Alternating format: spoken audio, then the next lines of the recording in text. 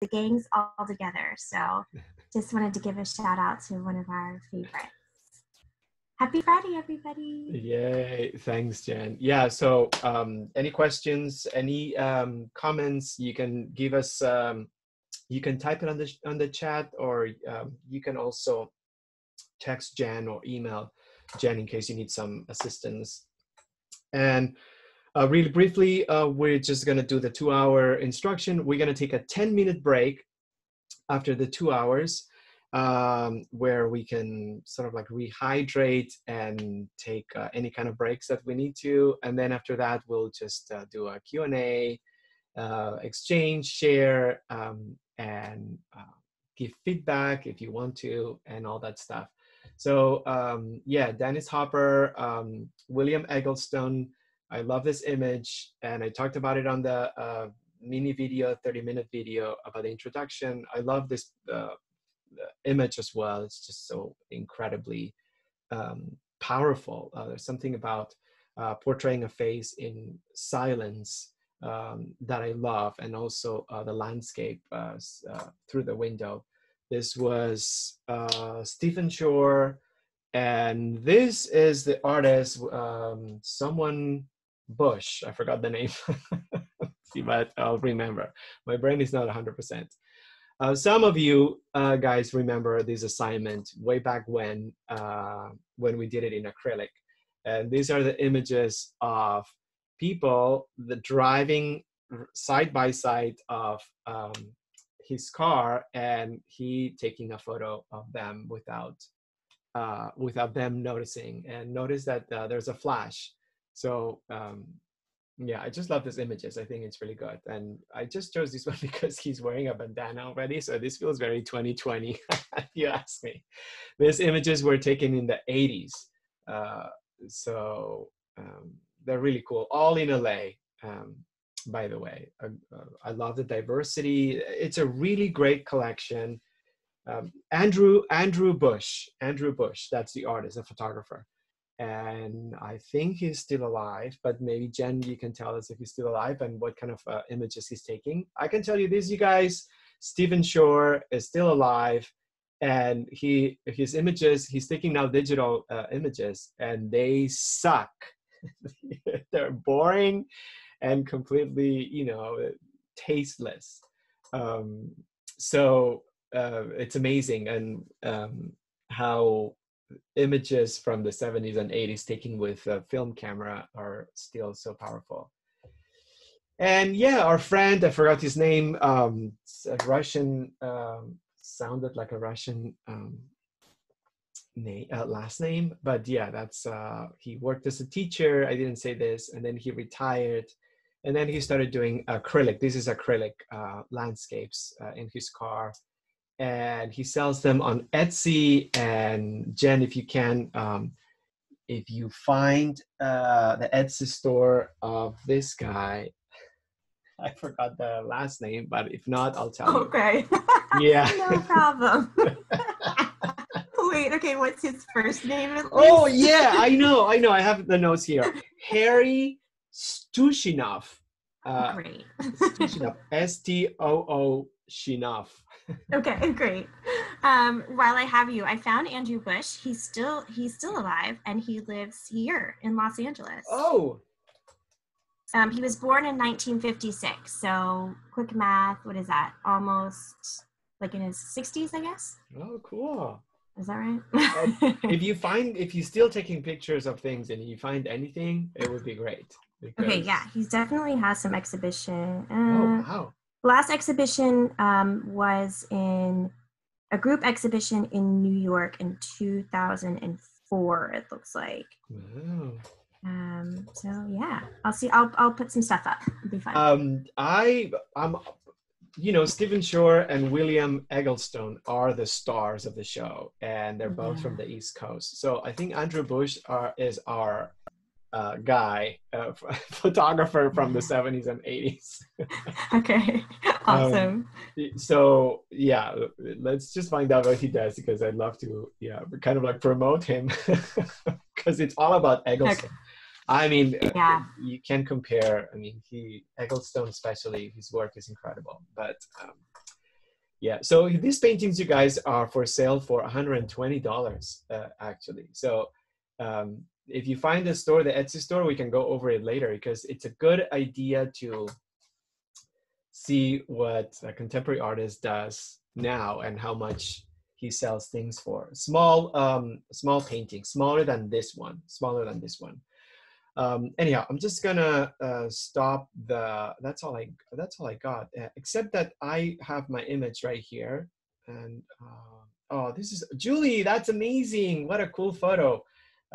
This is the one that I took, and I was parked across Air One, and I just tested it, and I'm gonna choose this one. It's not fabulous, but yeah, this is what I'm going to choose. And as I said in the video, it's hard to actually take a picture without showing on the mirror, without showing the phone. So it's all I got. So and then I am lucky to be able to have access to a printer. So I took I printed 2 copies, one with lighter image in the mirror I'm going to use later, and the other one with a darker image on the background that I'm going to use now, because otherwise the contrast between them was too crazy. So okay, so I think we're ready, and I think I'm okay. We're going to start sketching, and I have my 12 by 16, whatever you want to use is fine. The larger the format, the more time is going to need to get developed. And I use this just because you guys can see a little bit better on the screen. And by the way, what I'm going to do right now, I'm going to switch. So I'm going to switch to the screen that's facing the board. So I think that's okay. You can see a little bit of the paper right there, but what I'm gonna do is I'm just gonna basically use the borders of the paper and do my stick figures and potato shapes. And yeah, so super excited that you guys are here. This is awesome. Thanks for being super amazing and so kind and enthusiastic. We live for this. This is keeping us sane. So yeah, anyhow, so I'm doing bigger shapes. I'm taking my time. I'm just gonna make sure that the arrangement is okay. And this is pretty much it. I just have an image, and it's cropped, so I know where things are gonna fall. It's different. There's a different level of complexity when we paint from life, and then we have to be more considerate with composition. But with this, I can just go over and then I can go over and make adjustments. What I thought, and I'm glad you guys have chosen things that show a little bit of the car, because what I thought, this could have been just a view from the car, and it could have been a perfect cityscape or landscape. But I thought incorporating some elements from the car gives it a new sort of like gives it a new conceptual meaning. Just because this is our bubble. I talked about why this is our bubble, and that's the password of the meeting, bubble. because we're owning it, we're proud of it. We're always every time the New York Times writes about the West Coast and LA, they are so miserable and bitter and jealous. They always say things like they're shocked that we have public transportation and that we I don't know, there's so many stereotypes, and it happens all the time. It's annoying. So at the beginning, we thought, you know what, we're going to go through this better than New York because this is our lifestyle. Our city is super wide. We have a lot of space, because space is also a word that they use a lot, you know. We have a lot of space. And we live in cars. So New York was getting hammered with the virus. It's just really tragic. And for a moment, we just thought that, you know, we can handle this. And then now we are on a free fall. So this is really, it's really interesting because what happened? Well, we know what happened. We have a lot of stupid people in Huntington Beach. Sorry, a lot of stupid people in Huntington Beach. Sorry if you have family and friends living there.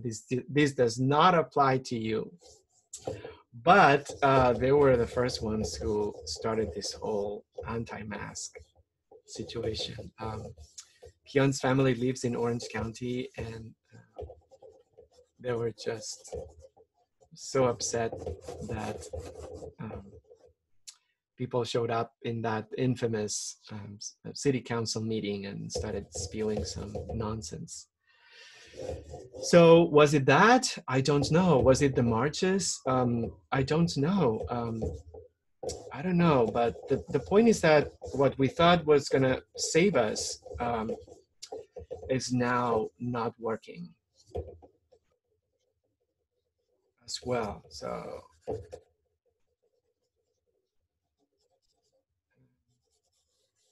anyhow, I'm starting to shade a little bit just because I have a lot of black.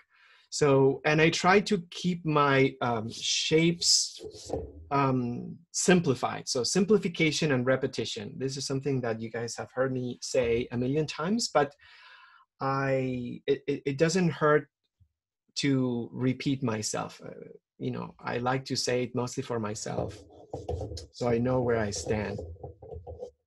Simplification, repetition. Simplification means that I don't have to be I don't have to allow myself to move forward unless things are literal. Simplifying things means to get to the core of them. So proportions are not that important right now. Arrangement is. What's the difference between proportions and arrangement? So proportions are more, there's more of a relationship implication. You know, we have to find out the width and the height and the alignment of things. Arrangement is more focused on the size of our format. So yes, it's different. Proportions and arrangement. Proportions, it's something that I feel like people think they must learn. And to me, proportions is all about observation. It's a slow process. So the more you practice observation, the more you're going to find better relationships between things. And that will take us to having more of a handle on proportions. You don't learn proportions without having a sense of being able to observe and analyze and find relationships. It doesn't happen first. What happens first is observation and relationship, finding relationships, and then that amounts to proportions. So it's not so much of a skill independent from anything else. And I just, you know, it irritates me that people have such, that hang on that concept of proportions are wrong, proportions are wrong. It could be dangerous, dangerous in the sense of like making us stall in the process. Forget about proportions, forget about the word, forget about what it means. Just concentrate on what you see and try to find relationships between things that you represent. That's all we can do. That's all we can do. And then over time, we will find out that we are becoming a little bit more fluent in finding relationships and seeing. And that's what proportions are. All right, so I think, yeah, I have a lot of black, so.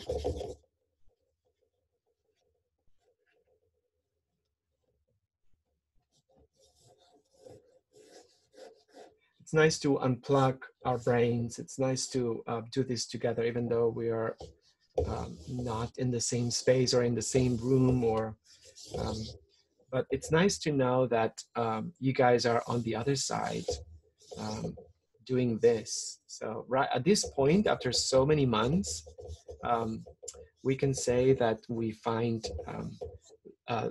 other levels of appreciation. Because first it was like, it's not the same. We're not together. And but now I feel like emotionally I recalibrated my appreciation. So it is what it is. This is where we stand. And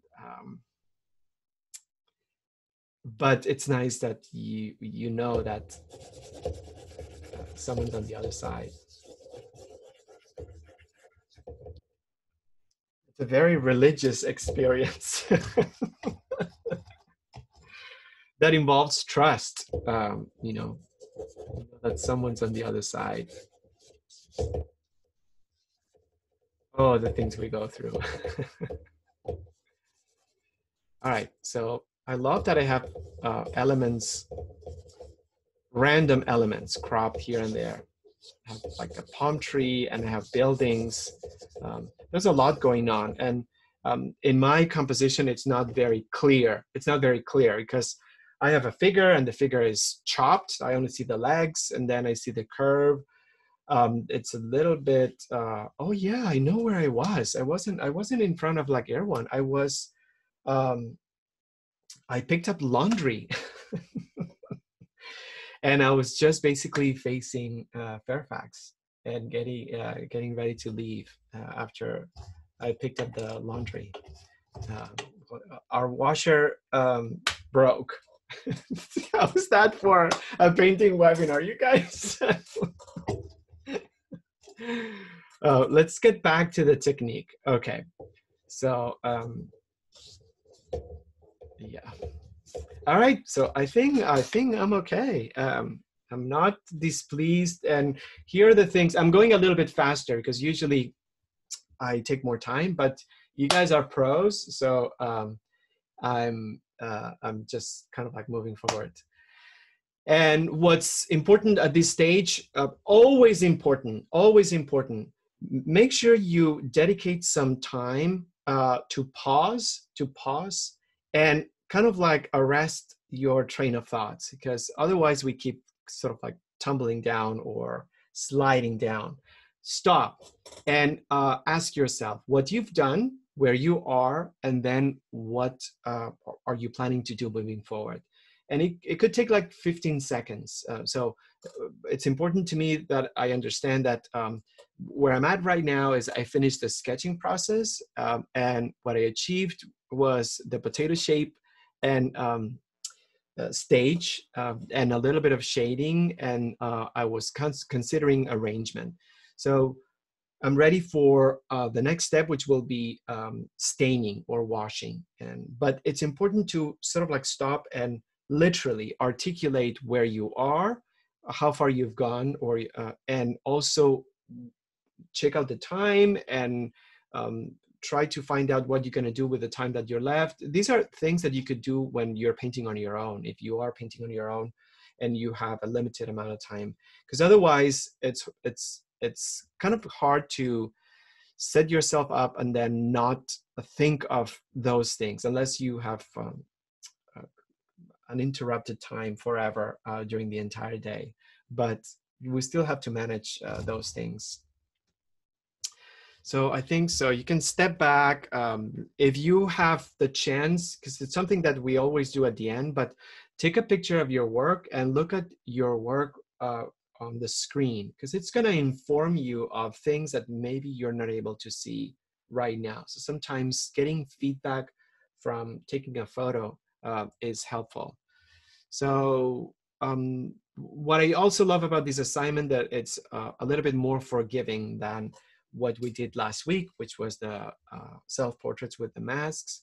So it's a cityscape or a landscape. So what anchors the open space is the frame of the car. So that gives me a sense of comfort and security that I can just do that and then set that as the anchor of everything else. So in that sense, I think that's okay. I think that's okay.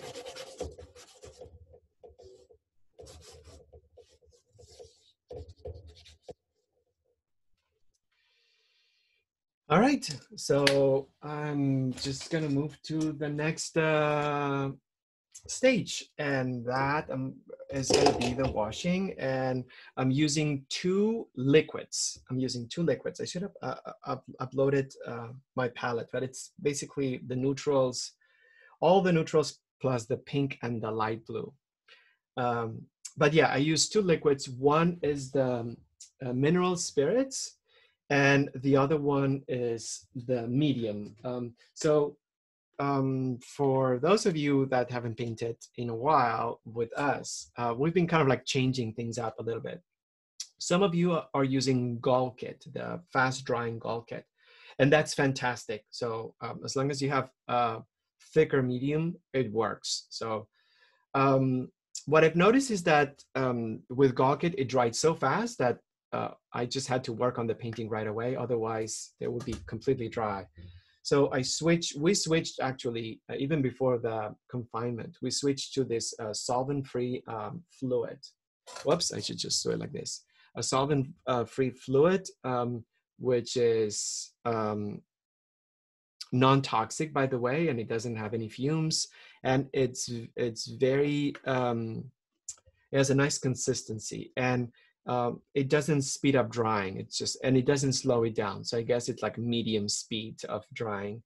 So, but I felt like this wasn't enough. I needed the paint to stay wet a little longer, because the thing is that we do this on Friday, and then we meet again on Tuesday, and we have 4 days, right? And it just feels like it's a long time. But then Friday is gone after the webinar. Let's kind of like put it like this. And then I blink my eyes and it's Tuesday morning. So I need the paint to be a little bit wet. So what I do is we got this awesome poppy seed oil, and I put a little bit of the medium and a little bit of the oil. You can mix mediums and oils, and I recommend it. In fact, I think it's a better idea to actually use, if you do this from scratch, if you use an oil, always put a little bit of a synthetic medium, because the oil takes a long time to dry, and I just feel like the medium sort of like helps speed up the drying a little bit. So it's my new recipe: medium and oil. So I'm gonna use a big brush, and then I'm gonna start with from darks to light, dark to light. So paint's gray, I have a lot of black, so I'm just gonna turpentine, and here we go. And time-wise, it's perfect. It's not even 11:30, so I'm really happy about that, because then we can have more time to advance the painting in its crucial time, which is usually the last 15 minutes or half an hour. Again, it depends on the format that you're using. If you're using a super big format, consider that you're probably only going to have time to do a wash and the beginning of first notes.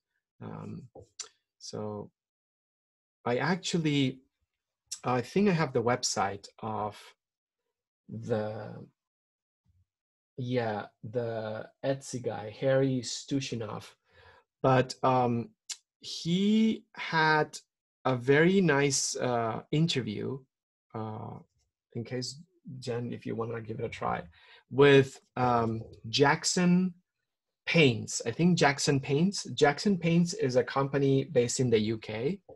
And yeah, you found it? I think I already found it. Yep. Okay. Yep, jacksonart.com. Yeah. Oh, I found American Suburb X. Is that the interview? Let me click on it, from 2015. Okay, so I found something a little different, but I'll look up that one. Oh, well, in the blog... I'm sorry. Are we talking? I'm sorry. I actually was talking about Andrew Bush. Hold on, let me go back. We're talking about Harry, right? Yes. Harry Stushinov, interviewed by Jackson. Yes, I do have that interview, and then I found his Etsy shop.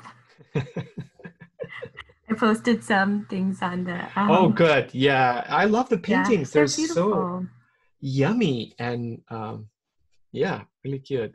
Anyhow, the Yeah. interview is really good. I have to say that this website, Jackson Paint or whatever, their blog is amazing. They do a good job with bringing really great content, and I found already a couple of things from them.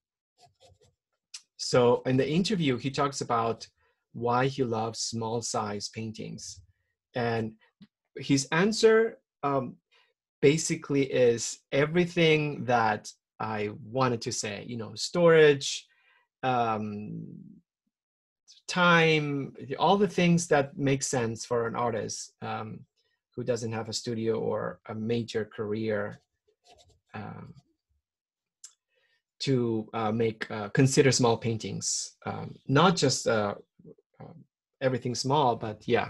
Anyhow, so I'm find myself that I need now some blue, and I think I'm just gonna go for. I think we have some cobalt. I'm gonna just move and find out if I can find the cobalt blue.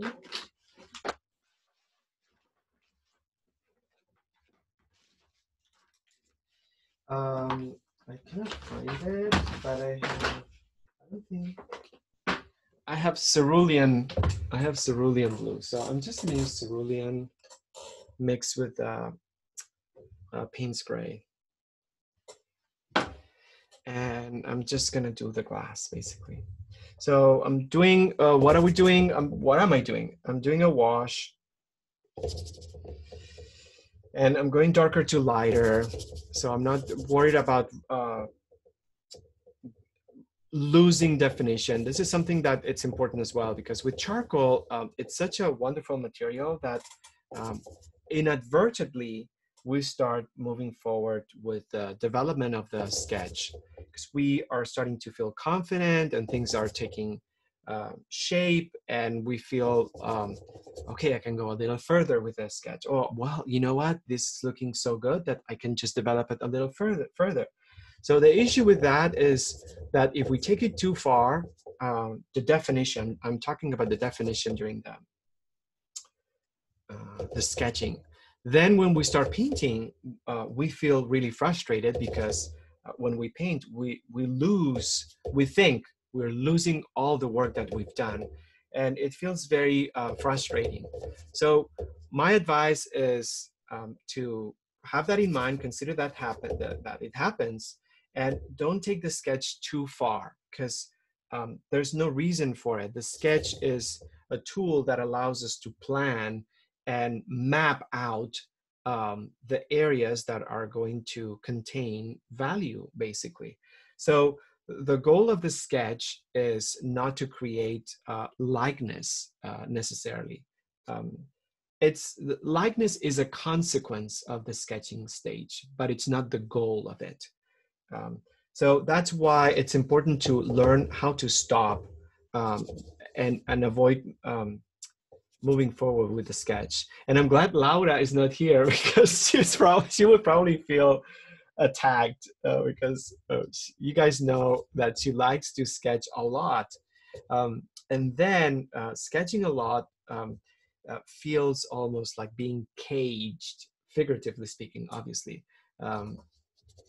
So just because I'm using that analogy, because then you have so many lines and you have so much detail that you feel like when you start painting, you have to go around things and fill up small nooks in your sketch.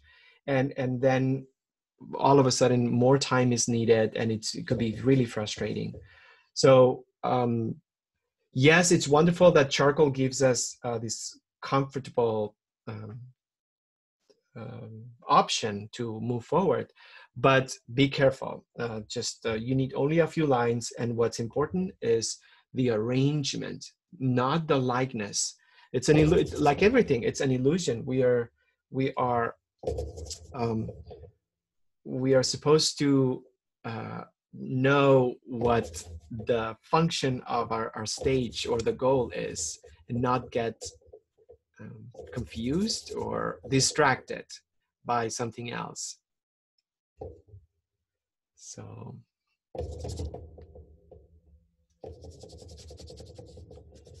yeah, so that's what I'm doing. But you guys are pros, so you know that nothing really matters right now. Nothing needs to be recognizable. You can use a single color for the entire sketch. I mean, wash. I'm sorry.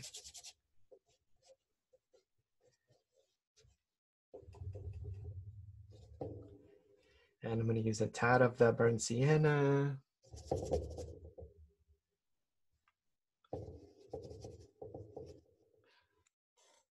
Oh, for a second, I thought I wasn't recording. Did you push the recording, Jen? No, I did. What am I talking about? You did. Yeah, you did. Because I was like, oh, good. One thing we can check off our list.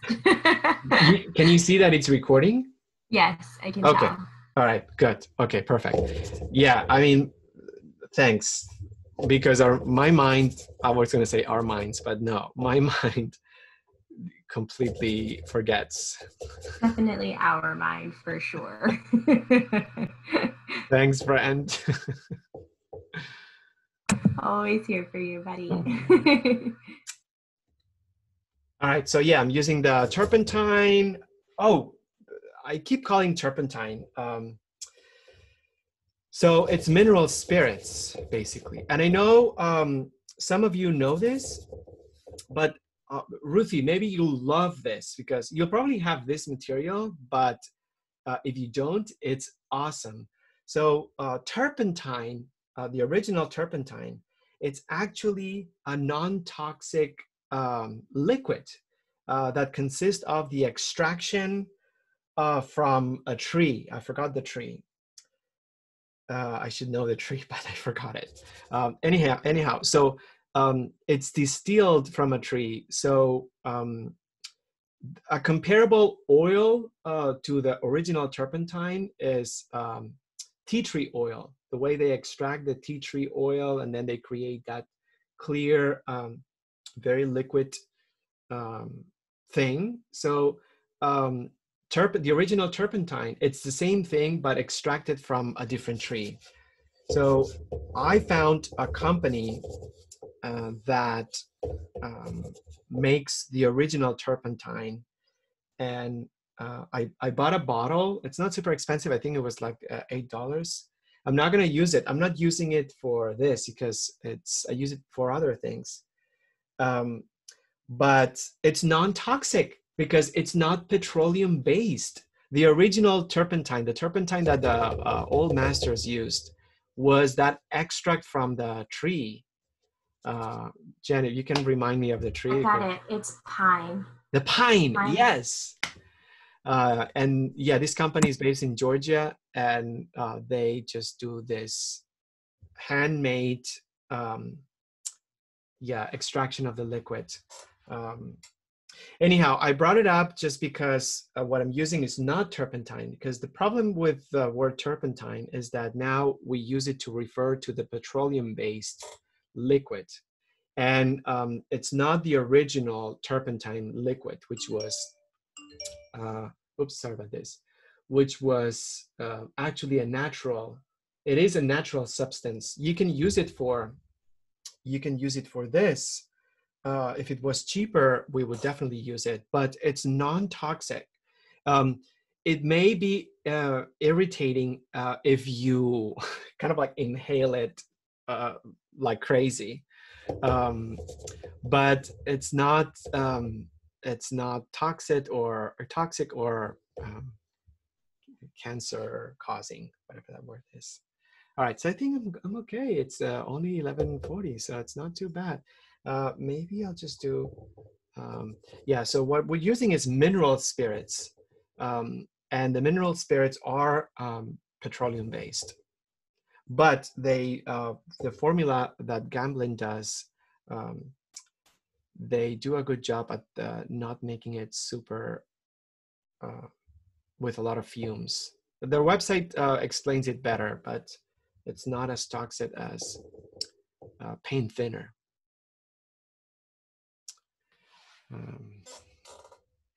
All right, so I think I'm okay. I kind of like covered pretty much all the areas. I have some construction here that has a lot going on. I didn't use white. I let the white of the paper do its work, but this is my wash, and I think I'm fine with it. I'm not gonna go into detail, and it's important to know when to stop.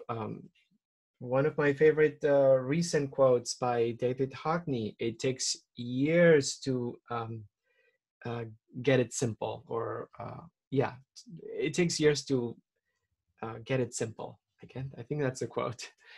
To make it simple, to be familiar with simplicity. It takes years. I love that because it's true. We have a tendency of overworking things. So it's important to know whether you're sketching or you're doing a wash, to know exactly what the goal is, what the function of the stage is, how far you're going to go with it, and not get distracted by likeness or proportions. These are not things that are on top of my list, because I know they are consequences. They're not goals. So I know that to achieve proportions and likeness, there are a lot of things that happen before. So it's about shifting, or really turning your list of criteria upside down and putting likeness and proportion all the way to the bottom. Get them out of the way so they don't become obstacles, and focus on observation, and then function of what we're doing. And for me, breaking it down into different stages helps me understand where I'm at, and how far I have to go, or rather than how far I have to go, how far I've gone, and how much time do I have, so I can start strategizing. I think I'm ready to do to start my first notes, and I'm going to use this nasty brush.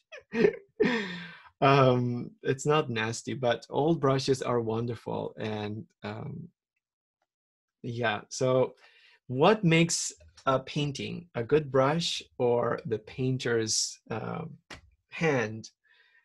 You know the answer to that. It's the painter's hand that makes a good painting. A brush will not by itself make it or elevate your work. So by the way, brush is only a tool. Some people use the palette, some people use their fingers, and so it's only a way to apply paint, and there are many kinds. We went over all the kinds of brushes that people use, and yeah, so I'm going to switch right now. As you know, when I finish my wash, I switch from the mineral spirits to the medium, whatever medium combination you have, whether it's only oil, whether it's Gall kit, or a combination of a medium and an oil, it doesn't matter. The function of the oil is to just bring fluidity and dilute the pasty oil, so we can start applying a thinner, a layer that's thinner, but that has coverage. In that sense, I know that Sarah Brocher, who's not here, had issues with a painting that took weeks to dry, and it's because I think she used linseed oil or a different kind of oil, and then the titanium white is linseed oil based, and sometimes it takes a long time to dry. So, I mean, it doesn't really matter. It's not going to take months to dry. Unless you are giving this to someone or you sell the painting, you don't have to worry about it. But yeah, the oil situation, the other liquid situation, you can try different things. We always kind of like switch back and forth. Before the Gall kit, we had a different medium. I think we used like even stand oil at one time. And then we moved to Gall kit because for plein air, we thought it was better. And then we moved to this, the solvent free, because it's non-toxic. And then because we are home, we wanted to have a little bit more time to paint. So we used the poppy seed oil.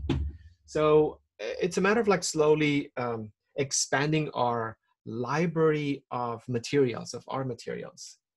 Um, and then someone tells you something that you should do, and then, or a material that they tried, and then you want to incorporate it, or we read something and we want to try it. So what I'm doing right now is basically with a medium brush, and I'm using Payne's Gray, I'm going over the darker areas. So still foundational. This is an opportunity to start changing things. So one of the things that's important to consider is that uh, drawing is painting. In fact, everything is drawing. Everything is drawing from start to finish. The only thing we're doing is using a different medium, a wet medium. But you could argue that drawing is the basis of everything. We make a distinction because we use dry medium and then we use brushes, but it's all the same.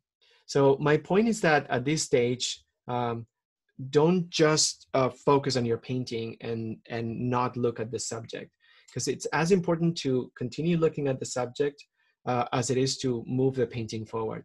So look at the subject, use the wash as a guideline, and then see if there's anything that you appreciate that needs an adjustment, needs to be switched or moved. Don't worry about matching color or creating details or blending. First notes is about laying a coat of paint on top of the wash that creates opacity. And that's it. Everything should be very color blocked. It's almost like a color field. So right now, it's not the time to find out if there is a glow or there is an edge that does something specific. What I'm doing right now is I'm just building the wash. I'm building on the wash. So my paper is very wet, so I don't need to put a lot of medium and oil. Yeah, don't worry about what this looks like. And again, this is something that it's a consequence. And I think that's there's a lot of, how should I say this? A lot of, I wouldn't say mentality, I guess, approaches to painting. Because I feel like if you focus too much on technique, you're missing the point of the whole process. And you're actually departing from what this is about, which is a form of expression. And I see it. I see in painters that they're so focused on technique that the subject, the narrative, the intention, the meaning drifts away. And slowly but surely, then it just becomes a game of hunting for likeness. And I think this word applies to this because it's the be all and end all of the creative process. I think that painting goes beyond that hunting for likeness.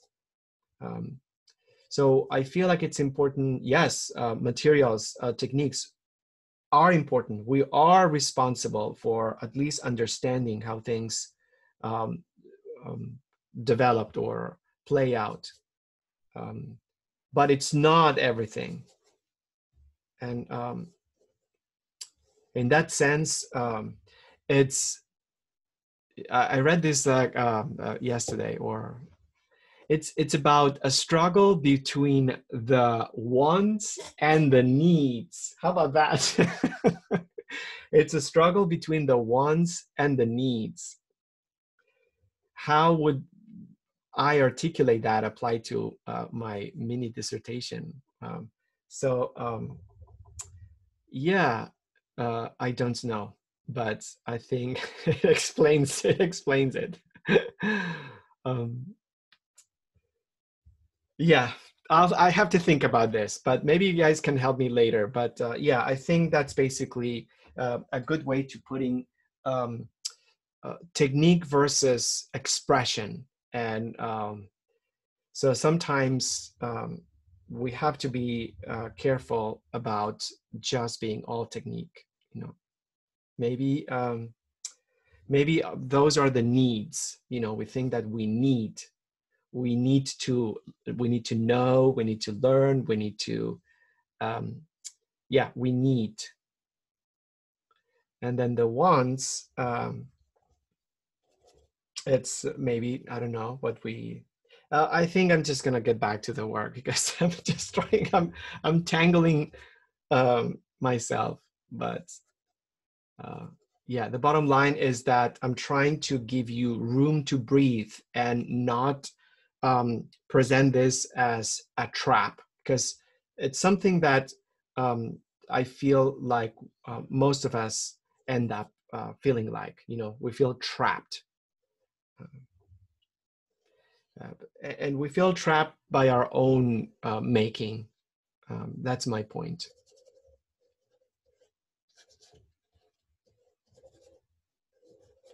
All right, so darks, I'm just doing the darks. It's important to just focus one step at a time.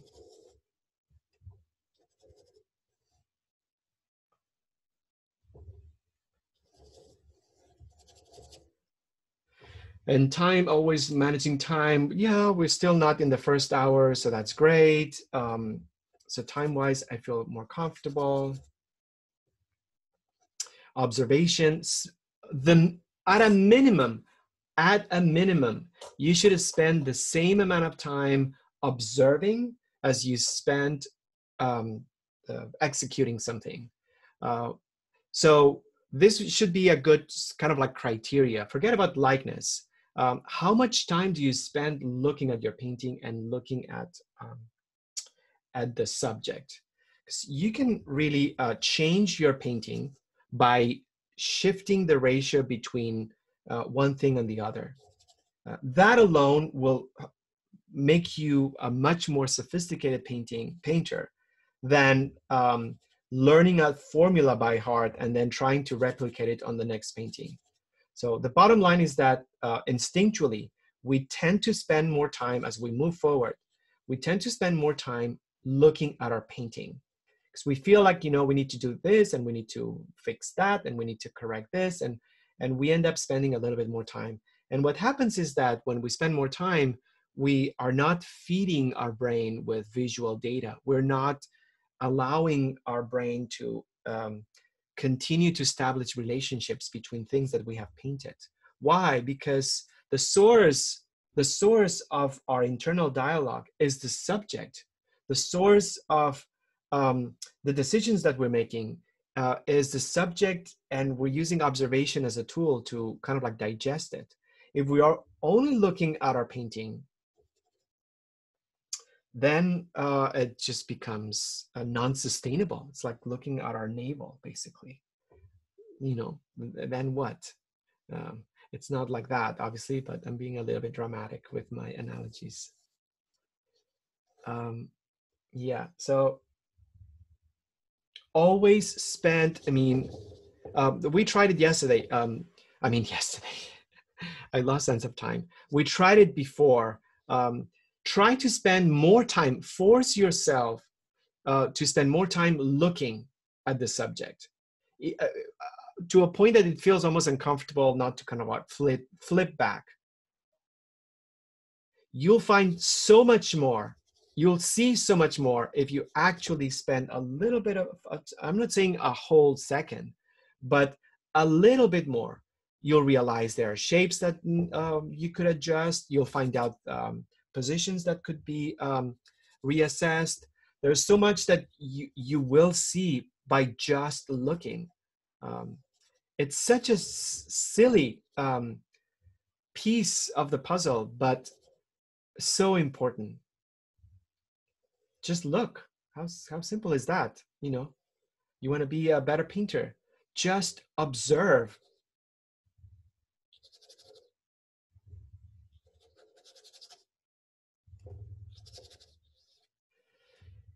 Yeah, darker to lighter. Using the medium. I'm using only the mineral spirits to clean the brush. And I'm making adjustments. This is not, I'm thinking already that this is not a painting by numbers piece. So I know that whatever edge I have, most likely it will need to be moved. So it's better to assume that, make that assumption, than to hope for an expectation. So assume your position, assume that every single edge that you have will need some sort of like TLC, will need some sort of like moving or shifting. It's so liberating when I think that I have something there, but it needs to be shifted. So otherwise, I'm putting pressure on myself. Is this on the right spot? Have I done the right line? Sorry, I keep hitting the, and then I start getting nervous, because then I start seeing things like, okay, maybe this one, I nailed this one, but this one I haven't nailed it. And then all of a sudden I'm starting to have conflicting thoughts. And that's not helpful. And not only it's not helpful, but it slows me down and it drives me nuts. So yeah, no, everything needs to be molded. We are, I'll tell you what, maybe the whole basis of painting is drawing. If there's something that goes after drawing, is sculpting, even though we don't have something in front of us that it's 3D. But I would say after drawing, painting is sculpting. That would be another phrase. Painting is sculpting, sorry. All right, so I think I'm just, I'm focusing on values. I'm not focusing on details and blocking things out. I have a peace of mind knowing that this is a slow process. Doing one baby step at a time. We get overwhelmed. We want instant gratification. Things need to look, those are the wants. We want this to look good. We want this to make sure that it's proportionate, or make sure that it reads well. And if we don't have the wants, we go into a tantrum. So yeah, I don't know. I'll have to elaborate on that premise, but it's not a bad one. I don't think it's a bad one. To the struggle between the needs and the wants. I'll be able to come up with some sort of practical concept that we can use. So yeah, I'm just trying to build, again, I'm trying to build on what I have. This is what's important, because it's a matter of perspective. It's a matter of perspective, in the sense of, if I have the perspective of looking at this compared to the photograph, I will feel like a complete failure right now.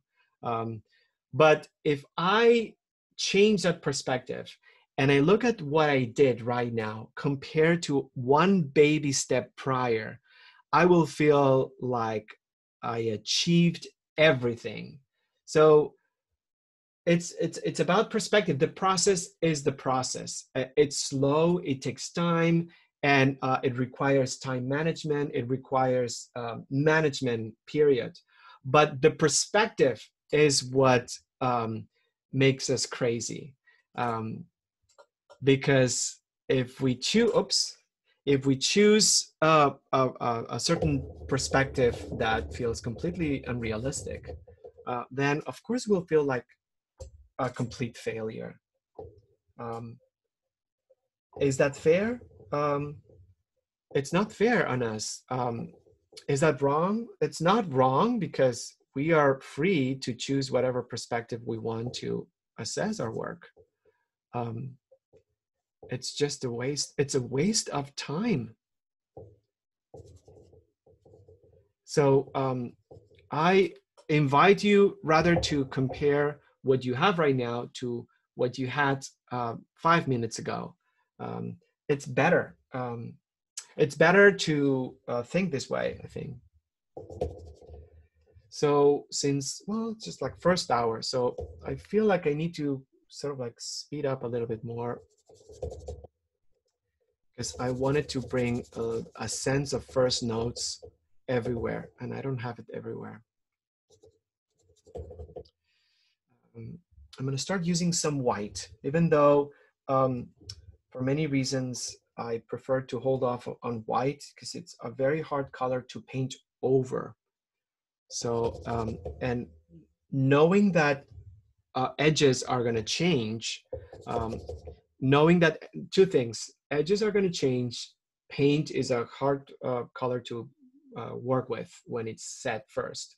So why do I want myself, or why do I want to make myself or make my life difficult by adding white paint early in the process? It's not wrong to do, but I know that it's gonna bite me later. So I'm just gonna add it and see what happens. And we'll talk about titanium white, by the way, because the challenge about being so many months away from each other is that we don't have that human touch. The benefit, or the positive, not benefit, but the positive thing is that we have learned so much about paint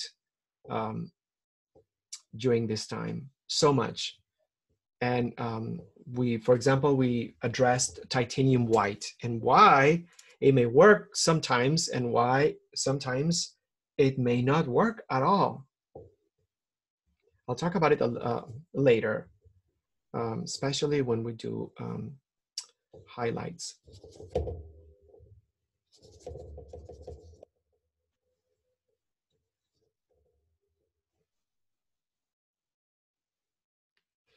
And then possibly a little bit of a black right here. And I need to deepen the blue on top.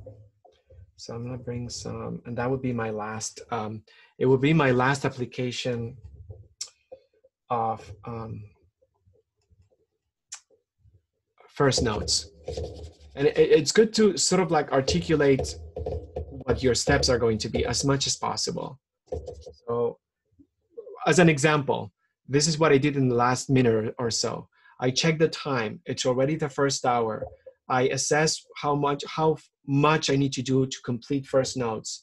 And then I decided that I'm going to use a little bit of white just for the purposes of that area, knowing that it's going to probably come up later and give me problems. But then I decided the final step on my first notes is going to be the application of this blue on top.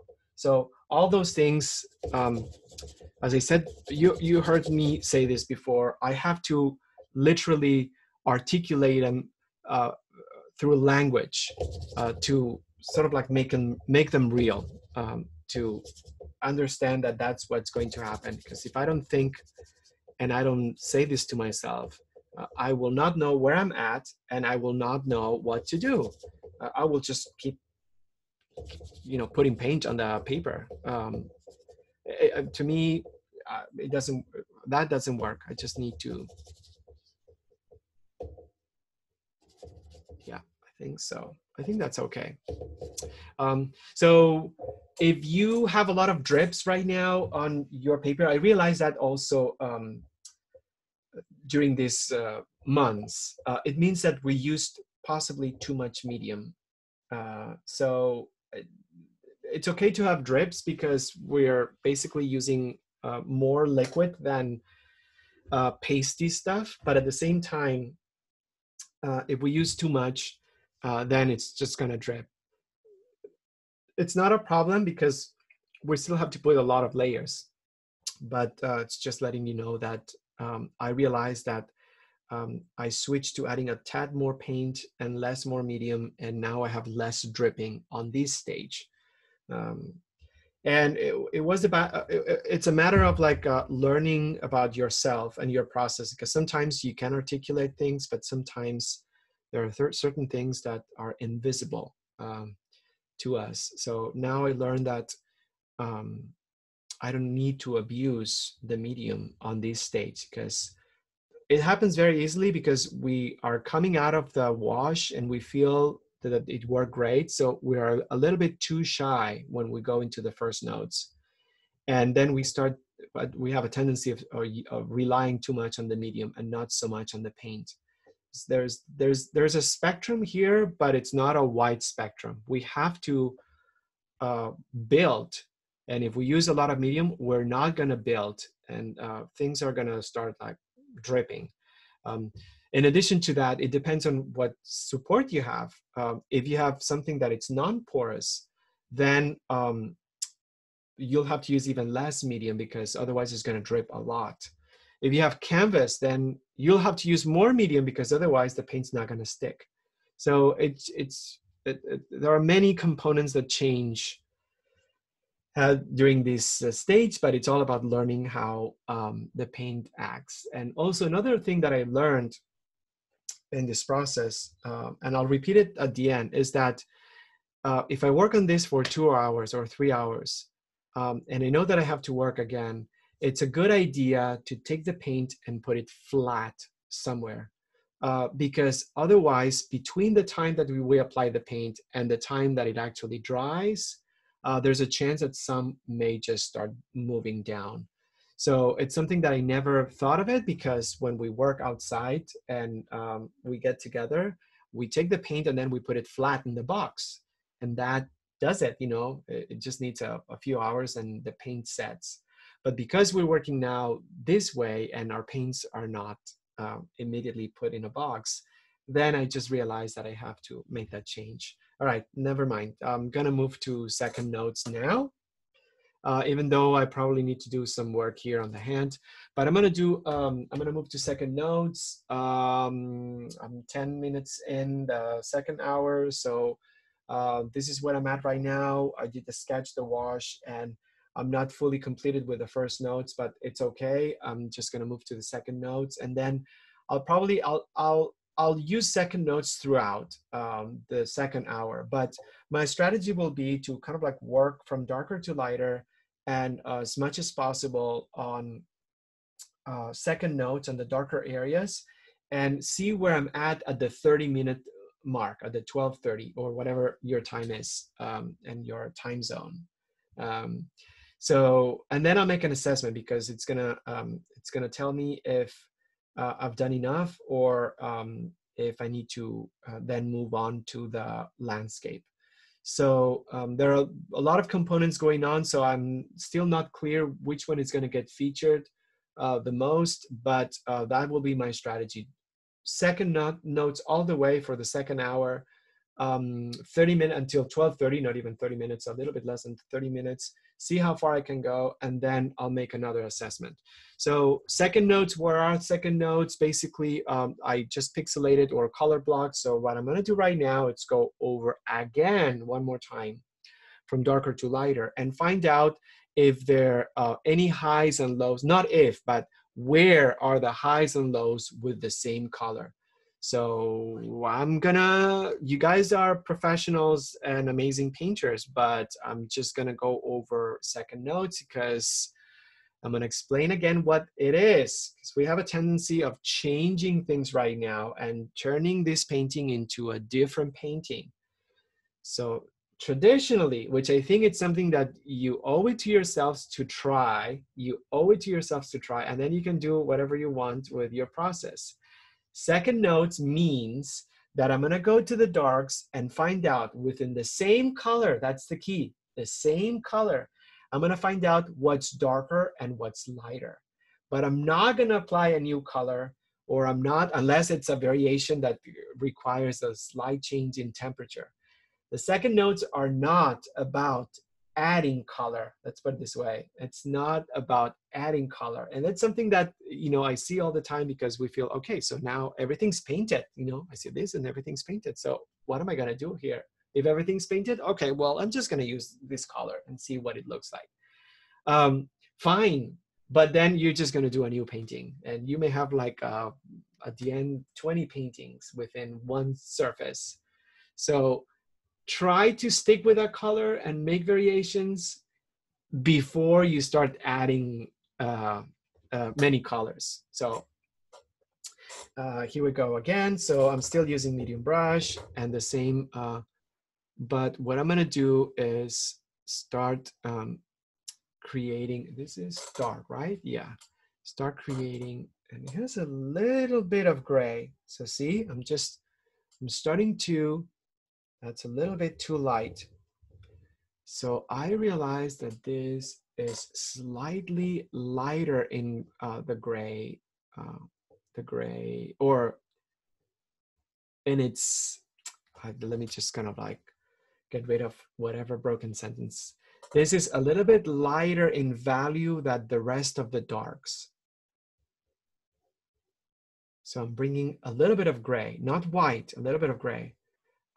Titanium white, it's the most pigmented white, the most opaque, the most flat.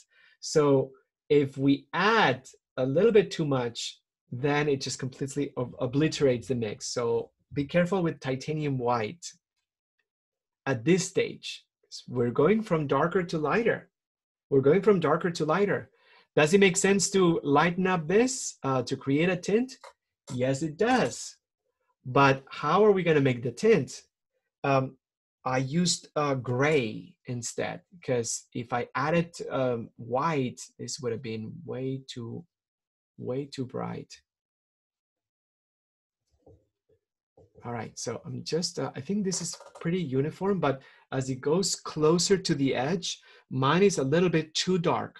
So I need to lift this up, create more of a tint here, because right now it's way too dark and there is almost like a transition. So I'm just gonna do this. I'm gonna kind of like wipe it off, because I need to remove the paint, especially because it's so black. Yeah, and then a little bit lighter with a tad of blue. There's a reflection of the outside. Oh yeah.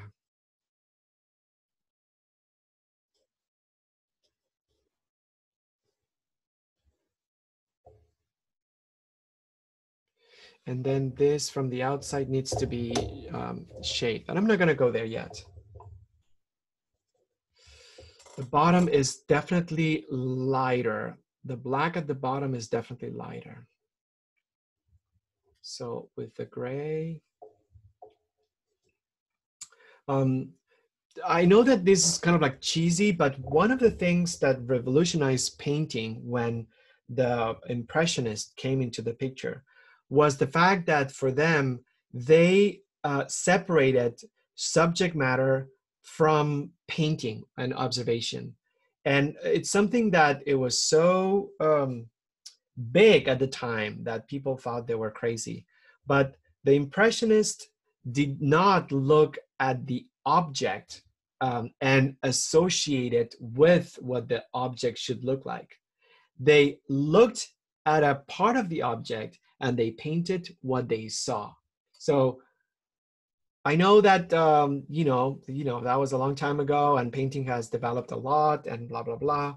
But to me, Impressionism, to me and to other people, artists and art critics, was a revolution in scientific achievements in painting, not in the fact that they just had different inspiration or different subject matter.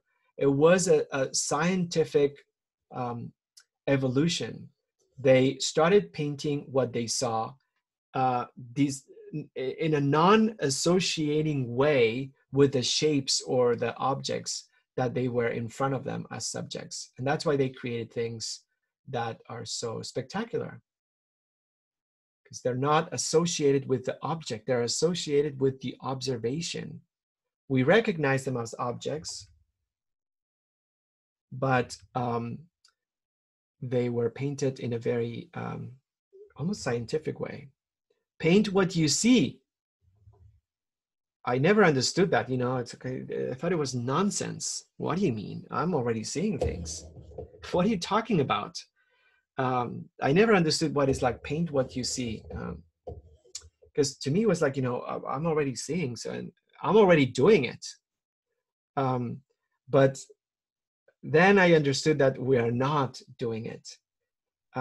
We paint what we associate with, not what we see. Gosh, I hope you're muted, because this is a philosophy class, you guys. No, bear with me. It makes sense. My point is that right now, what I'm trying to do is trying to find out if there are any variations in the black that I put, because that's what's all about in this stage, in the second notes. Trying to identify the darks and the lights, if there are any, and how they compare.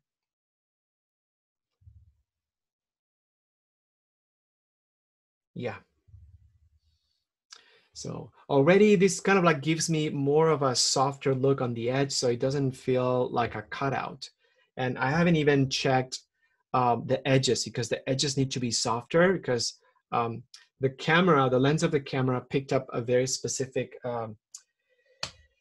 depth of field that it's focused on my face, and then it's focused also on the legs of the figure, but then there are certain areas that are not in focus. So I think I want to incorporate that softness as well.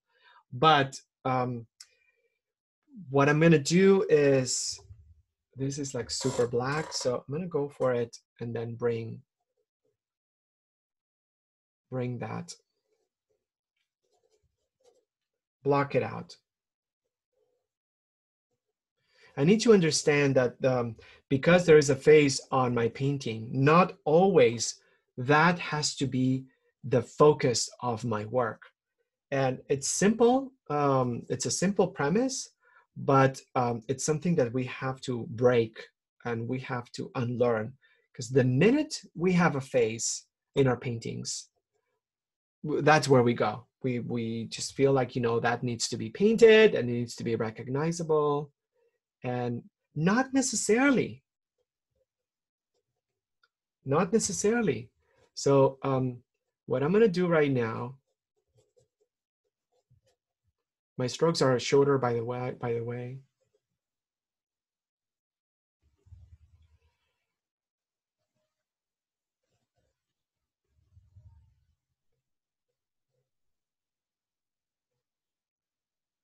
Yeah, I think that's okay. And maybe what I'll do is I'll just, you know what? I'm making a little pause here because I think I need to paint the skin of the fingers. And so I'm bringing some burnt sienna and raw umber because it's a darker shadow. That's too light. This is too light. And I just need to bring those.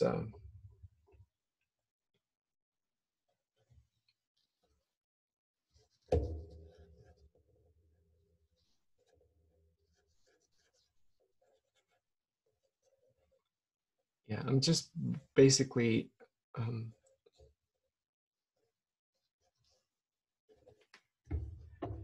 putting the shape. Yeah, I think that's enough for now. And I'm going back to darks. That was a little pause. And what I tried to do is catch up with the work of the first notes that I didn't do on the fingers.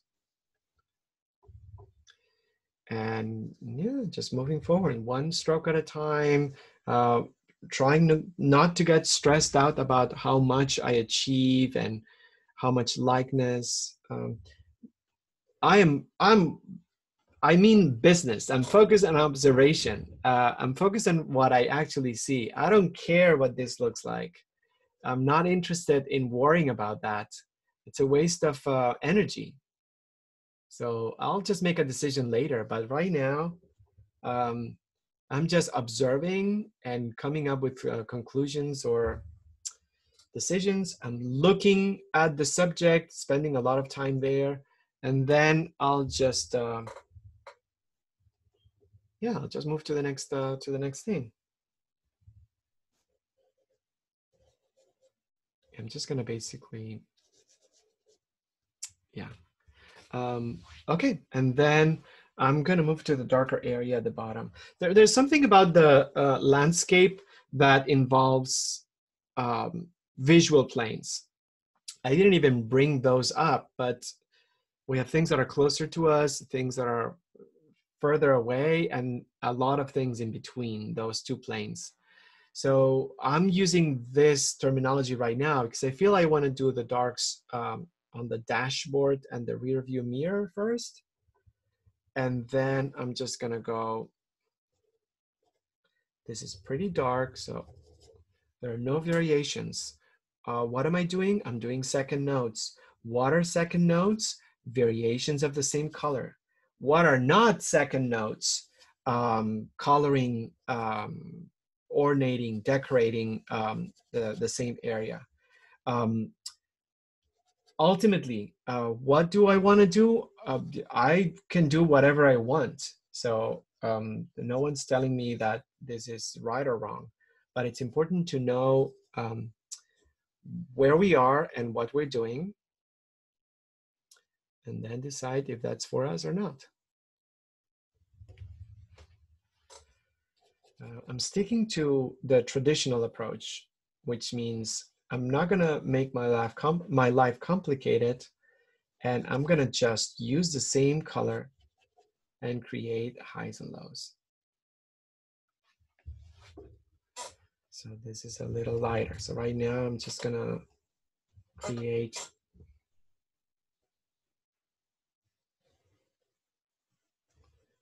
a little lighter version.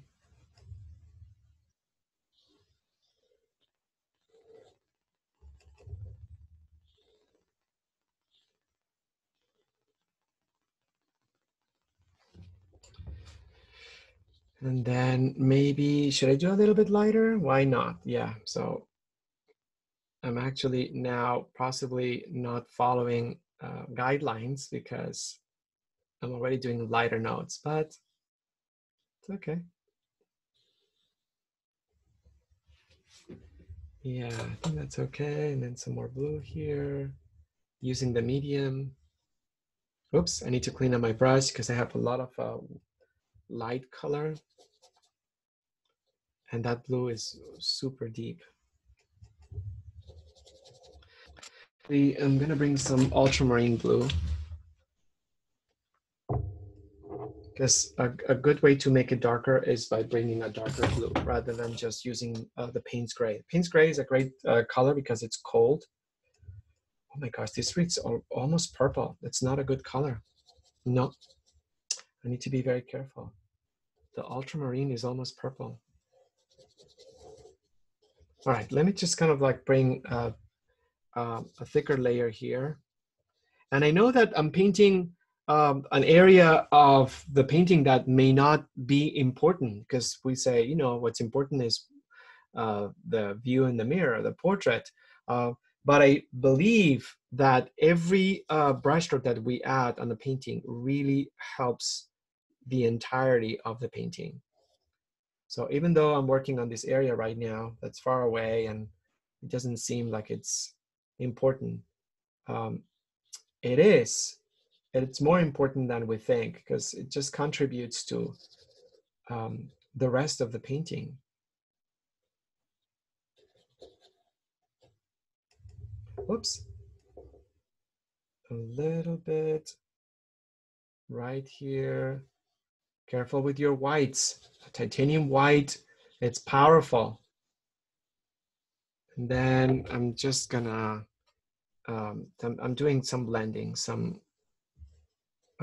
really rough blending. I'm not very careful, but, and then I'm going to bring some lighter blue. One piece at a time. We are builders. We are sculpting. Painting is drawing, and painting is sculpting. And yeah, I think that's. I read this. The painting is drawing. I read it in a book from 1920s. An art book, and how wrong we are, not us, but mostly art schools and art education, in separating drawing and painting into two different things, as if they were two different disciplines, when in fact it's the same thing. The only thing that changes is the medium. So the whole entire art education in the 19th and 20th century are based on this separation between drawing and painting, and the author considered that this was wrong, and I agree. There is no separation. Painting is drawing, just using a different medium.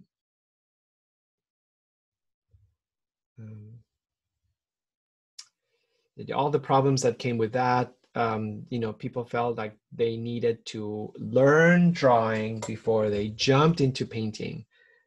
That is not, it's not good. It's not like it's not good, but it's just wrong. It's not our fault, by the way, because I've heard it many times. I've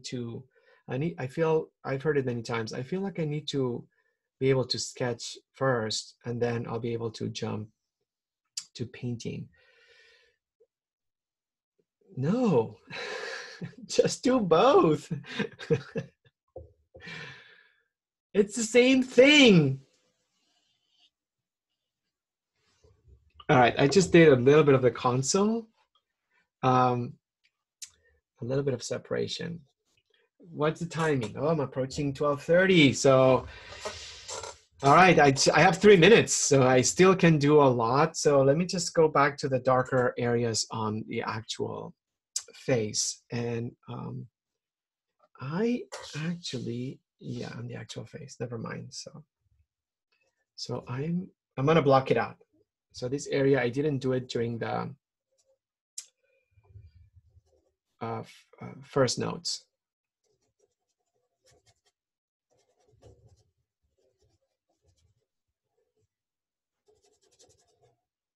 This is what we talked about last Tuesday, about skin tones are not based on racial distinctions.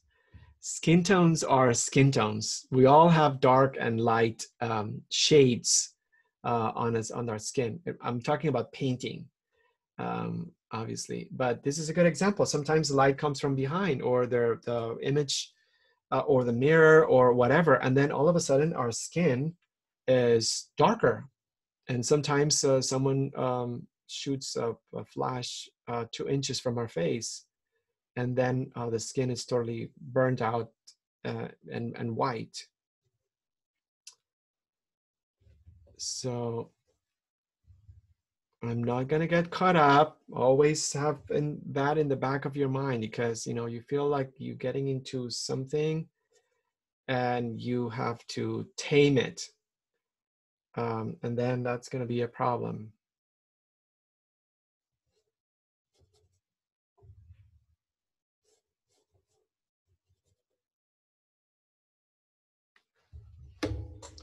And I'm gonna bring some darks. Well, that's got something that's gonna have to get developed, obviously.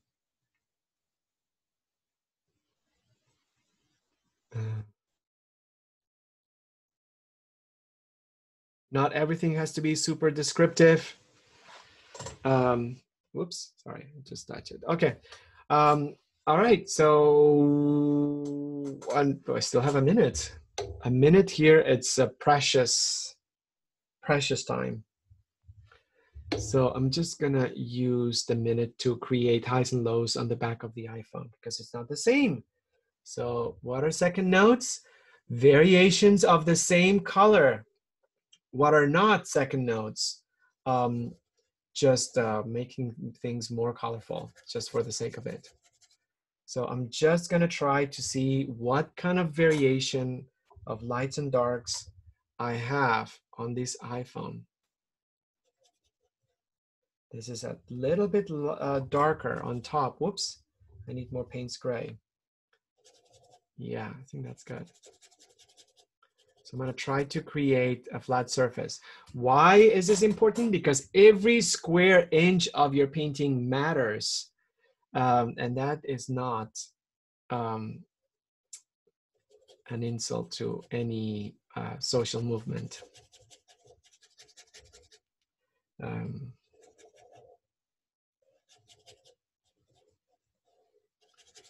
But yes, everything counts. Let's just kind of like use the same terminology that we use to describe this. Every single square inch of our painting counts. How about that? A little darker here. I'm working on the back of an iPhone. Does it have anything to do with the rest of the painting? Maybe not, but maybe this is going to be what's going to move a viewer that is going to recognize it. Oh my gosh, this is so clever. We just don't know. Everything counts. It's a little bit darker on top. Maybe, yeah.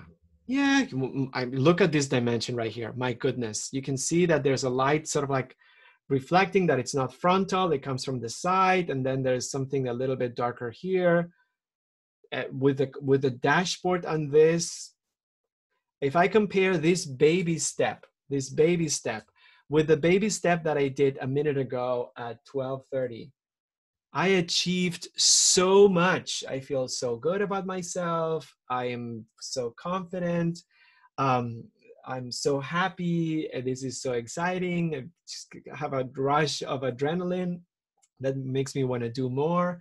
If I compare this baby step with the photograph, I will feel like, you know, I need to give up painting altogether, and you know, I suck, and then I'm terrible at this, and it's not worth it. And so it's about mentality or perspective or approach. And my advice is always compare it with a step prior and see how far you've gone.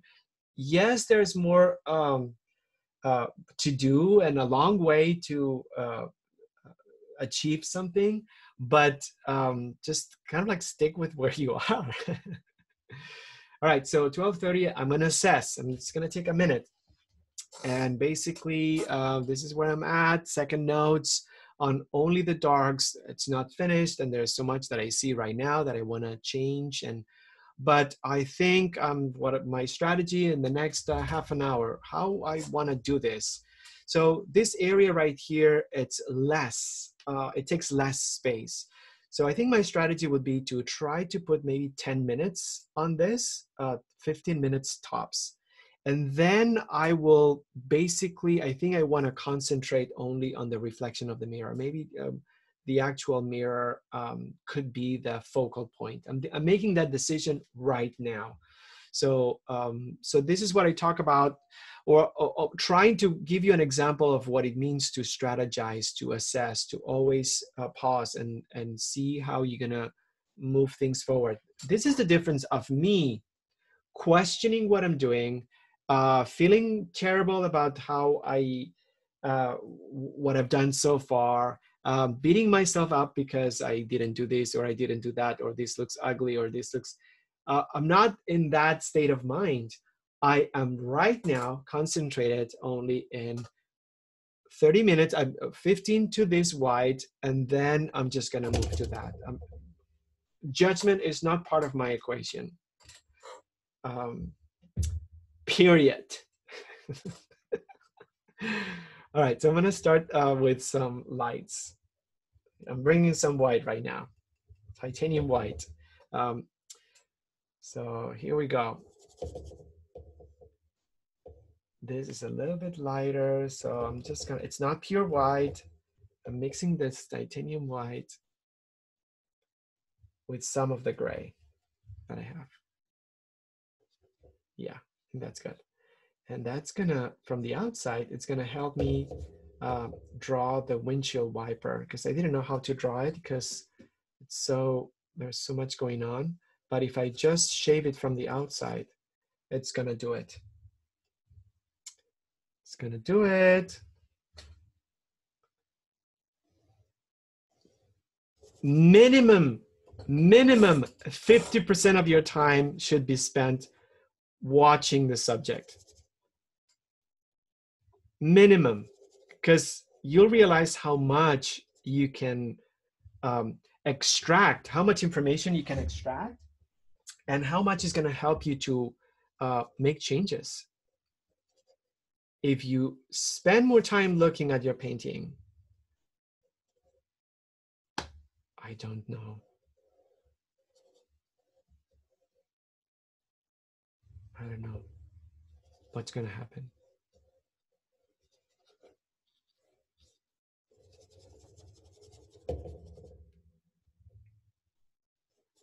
Oh, Jen, if you can, because just for the kicks of it, because there's another blog that I really like. It's called Two Coats of Paint. Two Coats of Paint. It's a blog. It's based on the East Coast in New York, and it's really good. But recently, one of their posts said, I think it's twocoatsofpaint.com, talked about if it makes sense to make abstract paintings right now. Ah, how much I love to read that. Okay, I'll find it. It was so good. Basically, the answer was no, but just keep doing, because the author or the writer was an abstract painter, and I think she was questioning. I think it was a female writer, and I was like, oh yes. It was interesting. I don't want to. Oops, I keep the. I don't want to add gasoline to the fire, but I am going to right now, because there's this amazing, I see it in an amazing way, purifying energy that is trying to take down everything that it's not working for anyone. I'm not talking just about, you know, the confederacy. Gosh, I need to practice that word. Confederacy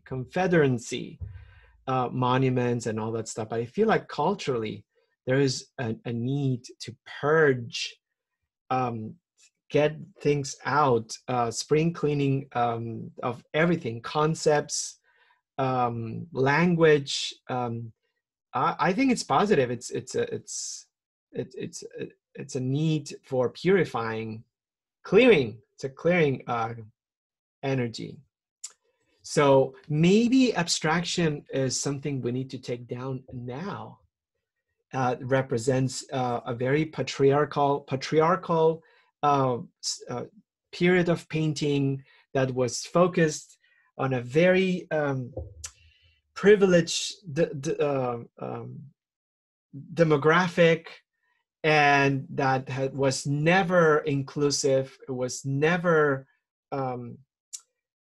considered, never considered other diverse voices. So yeah. Okay, that's it. My next item on the list to figuratively take down. Let's take down abstract painting.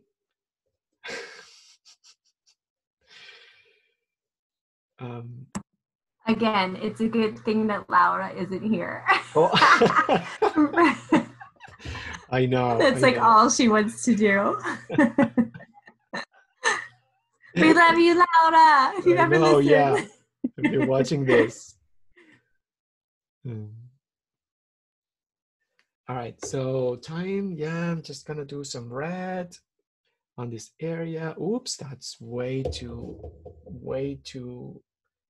pigmented. And I'm not interested in the buildings.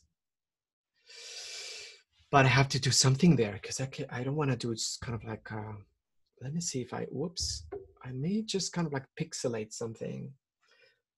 All right, time for the small brush. Small brush. And what am I doing right now? I am drawing with a small brush. Painting is drawing. And I'm gonna do some palm trees here. Simplification. This basically, I'm painting out loud when I paint with you guys. I'm painting out loud. And then I'll just do a few Seurat-like pointillistic strokes that may not look like anything, but yeah, that's not what's important here. Some gray, and then this is much lighter. The curve. I say, going back to this controversial taking down abstraction. So before everything went down, this past year, some museums have been trying, it's never enough, but have been trying to feature collections of paintings by female artists during the 50s all the way through, 50s and 60s. Abstract female painters in New York in the 60s and 50s, which there were, but they were not considered serious artists. And now, I think the most famous one, it was Hilda. I think it was at it wasn't the Guggenheim, was it? In New York, Hilda something, an abstract painter. I don't know, Jen, if you can magically, if not, I'll find out. Hilda, it almost sounds like Hilda Klimt, something like that. Okay. But yeah, so, and people went gaga for her work. One of the most visited exhibitions was either the Whitney, I think either the Whitney Museum or the Guggenheim, one of those two. And yeah, I think even earlier, I think she was pre-abstraction, you guys. She was freaking pre-abstraction. And then, yeah, history erased her and her work. I'm trying to okay, I have her. It's Hilma af Klint. Yes. Yeah, and Boom. at the Guggenheim. And what year? Tell us the years she lived, and. Okay, so she was born in October of 1862 and died in October of 1944. All right, so she's Swedish. Mm-hmm. Did she live in she lived in New York? Let's see. Or no? It doesn't seem so. It seems everything looks very Swedish. Okay. Right. I can't pronounce anywhere where she lived. Okay. And her resting place is in Stockholm. Wow. It seems as though she was in a group of women. Okay. Belonged to a group called the Five, a circle of women who shared her belief in the importance of trying to make contact with what she called the high masters, often by way of seances. Oh my gosh. Yeah. Wow. Okay, let's see. A considerable body of her abstract work predates the first purely abstract compositions by Kandinsky. So yeah, basically they're saying that she was the first Western abstract artist. Never heard of her. Go figure. If you can upload one of the paintings, that would be awesome. You got it. You want the one from the Guggenheim? Because she's Should I do the most recent? So you can any of those, but my favorite, she has a painting of a black swan and a white swan. Okay, I'll find it. That is just fabulous. It's just amazing. But any of the circles and stuff, great color sense. The paintings are gorgeous. So yeah, well, there you go. Yeah. So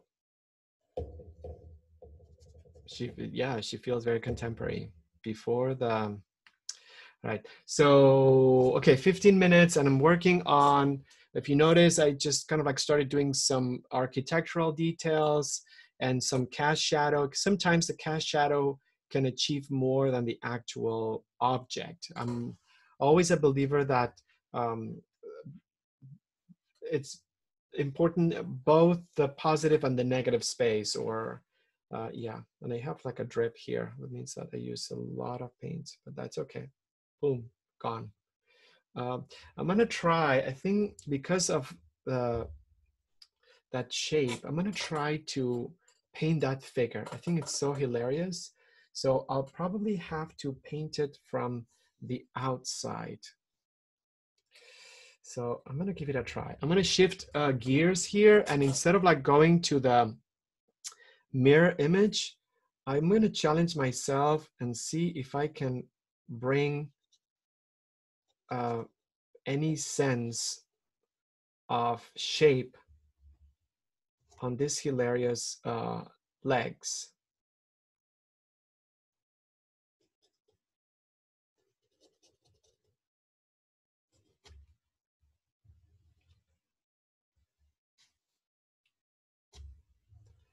So again, I'm just, my panic mode is kind of like showing up a little bit here because I feel this is getting difficult, but this is what I'm going to tell myself. I'm going to paint what I see and not regard anything else. So, and that for me, it works. So it takes more or less time. Remember, this is a slow process. So I'm not worried. I'm just going to use my observation, be patient, feed my decision making based on what I see and not what I think, and especially not what I associate it with.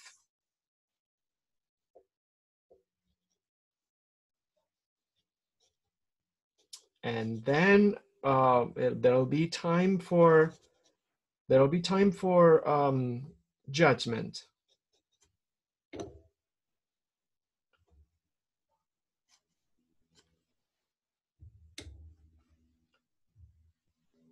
But right now, it's not the time for that.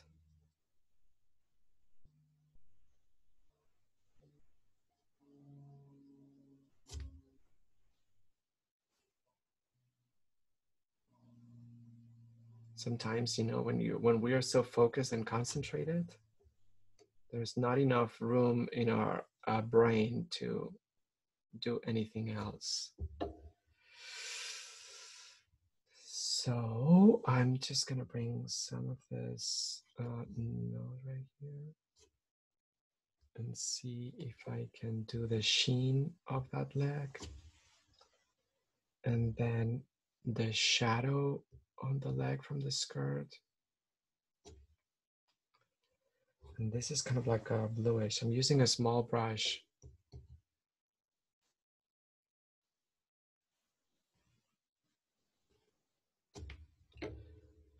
Yeah, it's just that, just one baby step after another. And don't give up, don't get overwhelmed, and rely on observation.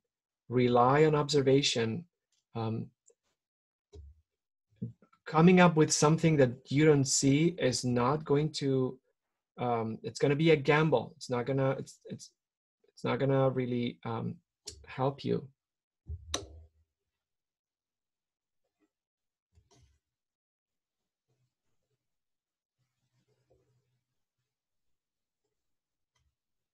Okay, I'm just gonna clean this up. Let's see. This looks like a slightly, it's starting to look like a leg.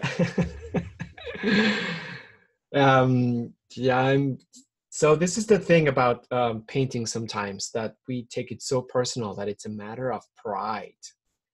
And we're like, you know what? I'm just gonna make this happen. And that's okay. I feel like that sometimes, you know, I'm always feel like, you know, you wanna take it on? Let's do it.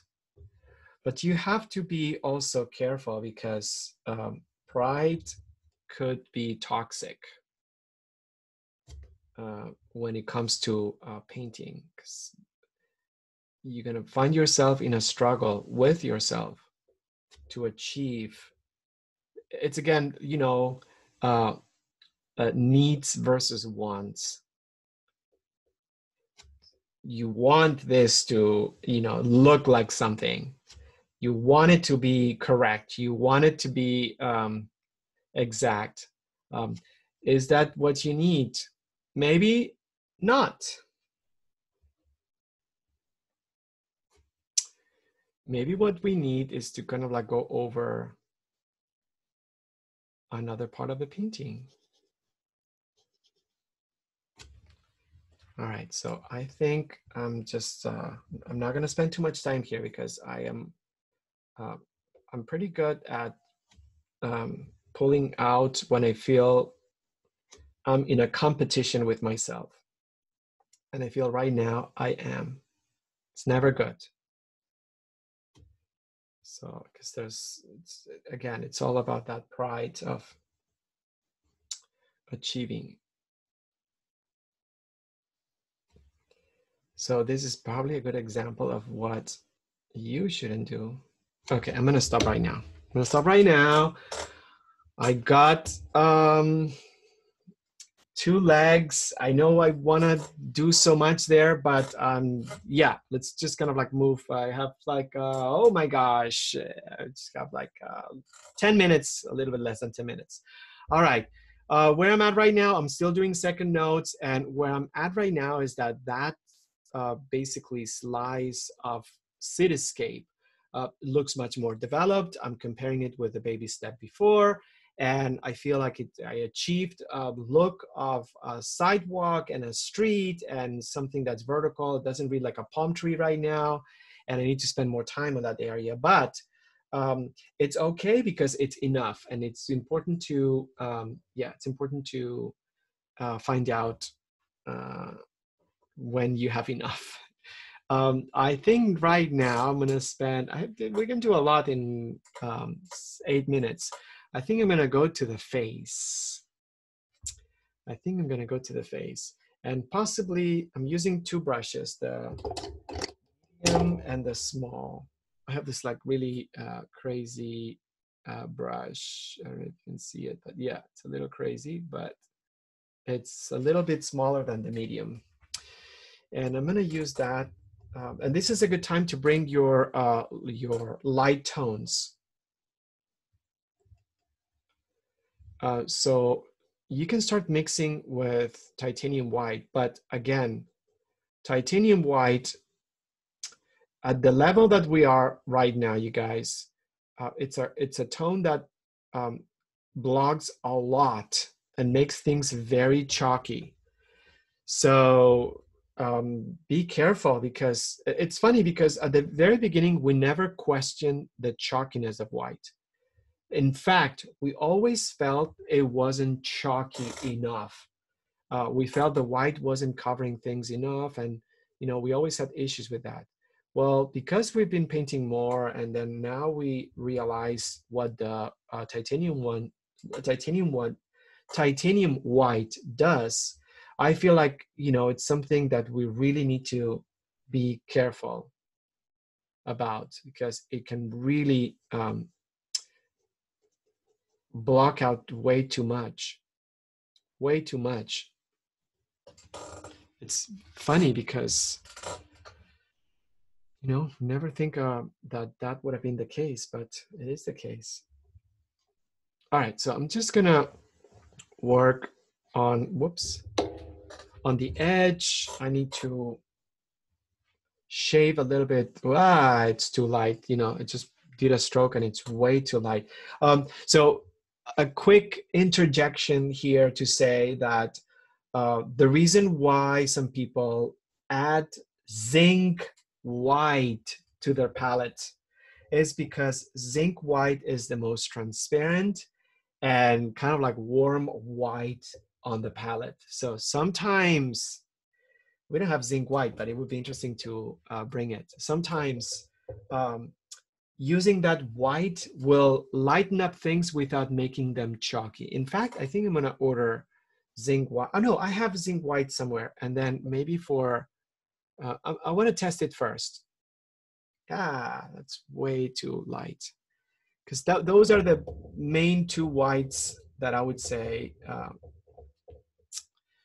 are common practice. And I never got into zinc white because I just thought that zinc white was, you know, I never understood it. I never understood the actual function of it. And then we had a session when we talked about 7 kinds of white paint, 7. And then I realized that the zinc white could be a good option when we want to lighten up without blocking out.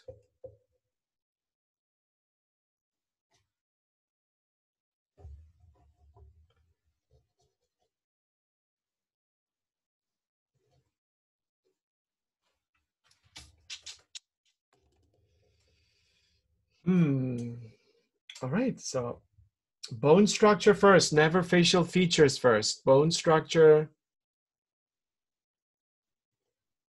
I'm still doing second notes, so check where the lights and the darks are on the skin first before you even dare to paint an eyeball. Yeah, check out those first, and then we'll be ready for eyeballs and all that kind of stuff. But bone structure comes first. A few strokes at a time. I feel I need a little bit more of a reddish note. This is darker on top. I need to bring some maybe black because it's really fading here. Okay, yeah, good.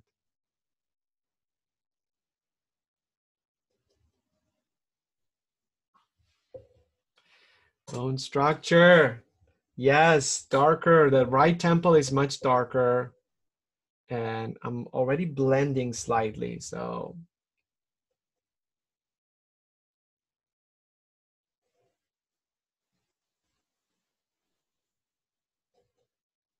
Yeah, and the car seat. Is it the car seat? Oh, yeah. Oh, it's always like that. 2 minutes before the session ends, and now I feel like I'm in an amusement park. I have the same thrill and joy about moving the painting forward. I'm excited. I feel like now I can start reaping the benefits of my decisions, and I feel like now the painting starts. It's always like that.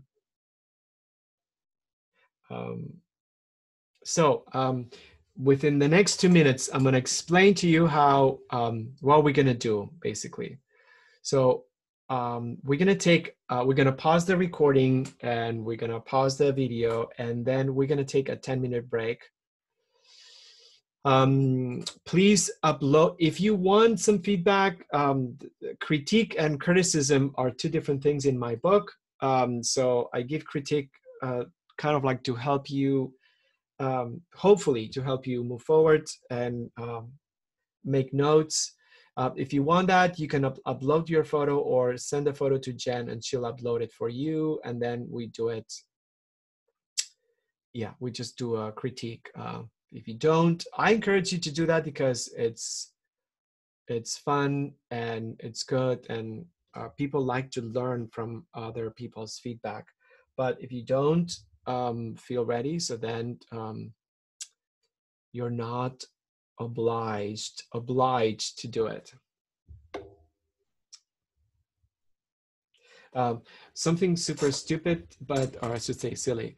So I don't know, I end up in one of those rabbit holes in the internet that mentioned all the new words that were added to the dictionary, the Oxford Dictionary, I think, in June of 2020. Every month there are dozens of words that get incorporated. Why did I say that? Because there's a word that just made me chuckle. Farmette. Farmette is a small farm. And boom, we're going to pause and take a break now so you can digest this word, farmette. All right, we'll see you in 10 minutes. I'm going to resume the, oh my gosh, it's a weird light and the microphone, and this is just a big production, you guys. All right, I guess that's good. That's good, right? Yeah. So welcome. I need to move this. It's okay. I'm not moving anything. So thanks for painting with us, and I hope the break was good. And I'm just gonna right now immediately. I'm just gonna move to the shared folder right away before we start doing any feedback. I just wanted to point out some images that Jen uploaded that are hilarious. Yes, Andrew Bush photograph Angeline. Oh, this is recent. This is recent, Jen. That's interesting. Yeah. Yeah, it seemed that this was his most recent showing, Drive. Wow. Yeah. Interesting. Yeah. But yeah, but like you said, a lot of the photos are from earlier. So yeah. Cool. Yeah, Angeline. Yeah. So, and this is the setup. These are the paintings from Harry Stushinov, or whatever you pronounce his last name. But yeah, he does acrylic. And I just went over the Etsy shop, and his paintings have a very low horizon line. He's focused mostly on sky, but really simple stuff, but really nice, I would say. And this is the one that we showed during the inspiration. And this is Hilma. Oh, okay. Well, Monday Muse is going to be Hilma for sure. So amazing stuff. This is one of the swan paintings. I thought this was beautiful, and she has a few more of swans. And yeah, this is the ones that were shown at the Guggenheim. You said Guggenheim, right? Yeah, she had a show at the Guggenheim. And is this one? I can't see. What's the title of this one, Julio? This one, it says the Swan number 17. Okay, so yeah, I think this one was at the Guggenheim, but then there's a collection of paintings, this one, the 10 largest, and that is, I don't know if it's currently at the Stockholm. The 10 largest at the museum. Yeah, it looks like it was in 2013, so not sure if it's part of their permanent collection or what. It probably is. Stunning? I know that some of them were at the Guggenheim. And I know the only person we know of that went to see that show is Shannon. She actually was in New York, and then she was mesmerized. Wow. She didn't know about it, but I know that she mentioned it. But yeah, these were featured. Some of them were featured. This was my...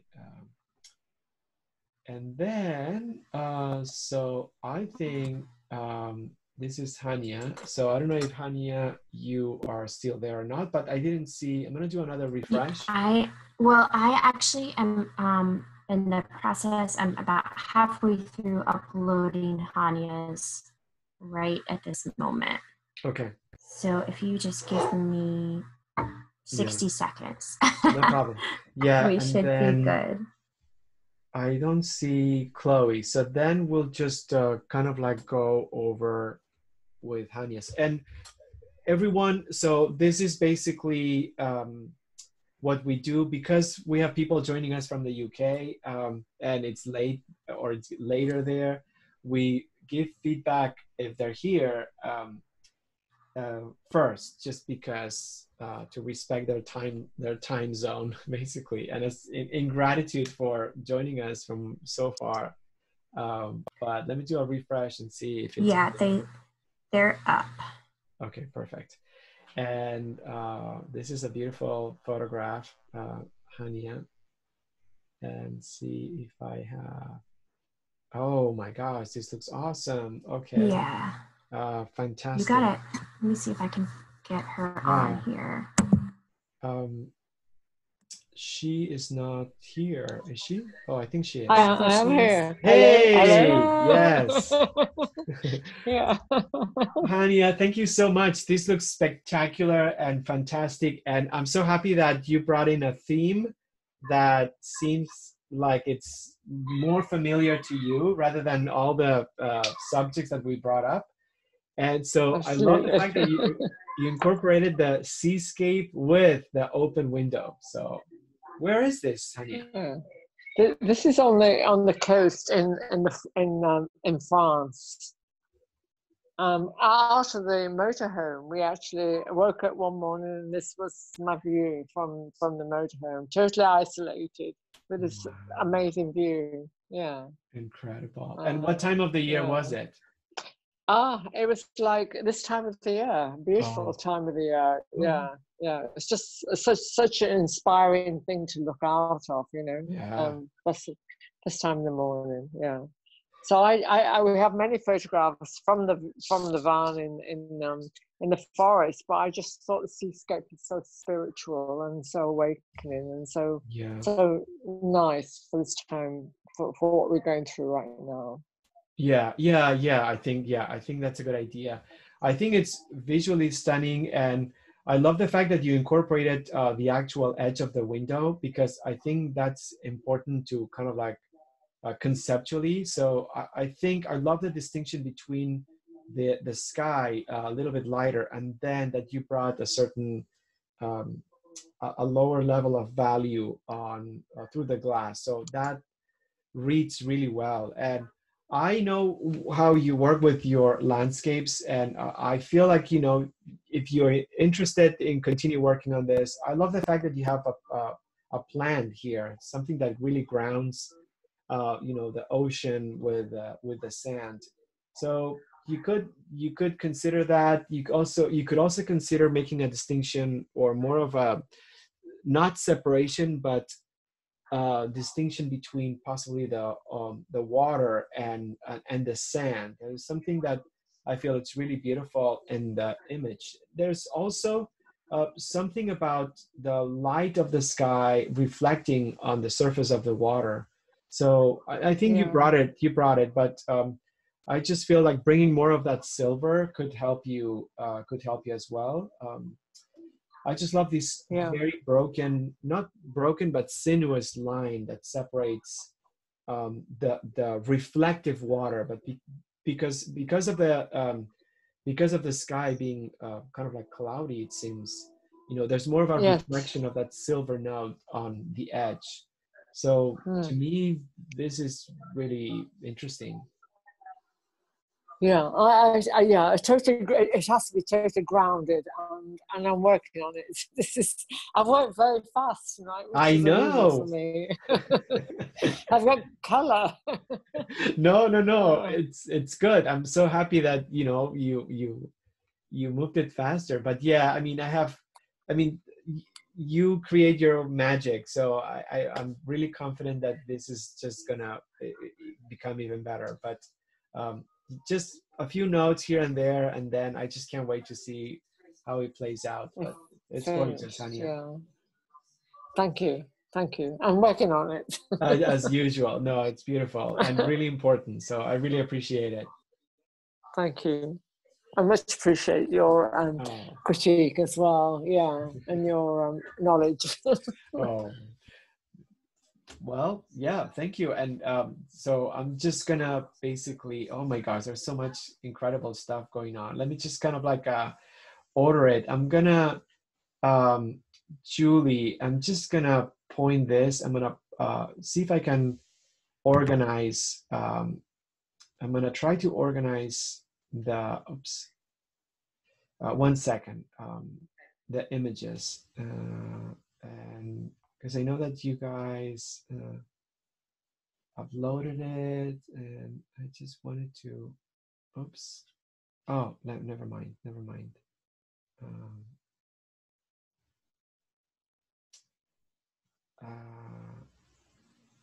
Okay, I think I'm just gonna put it right here. Sorry guys, but yeah. Okay, here we go. So yeah, all right, perfect. So yeah, this is a great image, fantastic. I don't know how you took this image, Julie, but it's just brilliant because I did it with my iPhone. I just kept the phone lens just at the very edge of it. But I did wow. it. I did it myself with the phone. Wasn't it difficult? I found it very difficult to take a picture of myself with a phone without showing the phone. Very difficult. And I have a ton of them where there's a corner of it or a full phone. But this one, I just leaned forward, and I chose it because it was sort of that longing, wistful, wanting to be out there, not in the car. Because I do think your idea in concept is so great that that's one of the safe places we can be, but yet we're so isolated there too.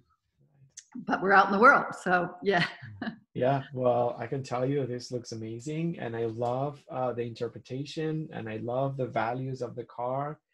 And I know it's a work in progress, like all the paintings are, but I just think that it's on a really good path. And I love the greens as well. I just feel like you have a great sort of like variation of greens. So yeah, it's worth continuing forward. I love the fact that the mirror is scrubbed. There's something really cool about that. And I think, yeah, I mean, the greens here, I feel I would make a distinction somehow, maybe not a distinction, but I feel like there's a slight reflection on the surface of the mirror that makes the greens here, and also perhaps a little bit fuzzier. They're not as sharp. So I would probably, if you continue, which I think you should, I would make that distinction here. I mean, a little bit fuzzier, and I know you brought the blue on top, so maybe frostier. Okay. Yeah. So it looks like it's not see-through. It looks like it's there's a surface there. Right. Good idea. Yeah, but this is just brilliant. The car is brilliant. Your placement is great. So other than that, maybe another thing I would say is there's the sky is very dark. It's darker than the greens. Yeah. So I feel like this is reverse. If I squint my eyes, there's sort of like a paleness in the sky. So consider that, because it's going to create more of an open space if you wanted to. Yes, that's a good idea. I had it lighter, and then I just put darker blue in because it seems too washed out, but I think you're right. I think also, if you consider as well, I always talk about continuity. So consider to bring some greens on the other side of the frame of the car. So it looks like they're pushed back, and you are kind of like closer. Because right now, the greens stop right here on the edge, and because they don't continue, it's sort of like a hard interruption. So I would just bring some outside. Okay, that's good. The frame. Yeah, and I see there should be a little green on the reflection in the car too. It's so great to see. Yeah. I know you're gonna start. The more you work, the more you're gonna see. But I think this is pretty brilliant. The way you have it here, this is pretty brilliant. I would focus on other stuff because this is gorgeous. Yeah, it doesn't have to be any more. Well, I have to work more on the greens.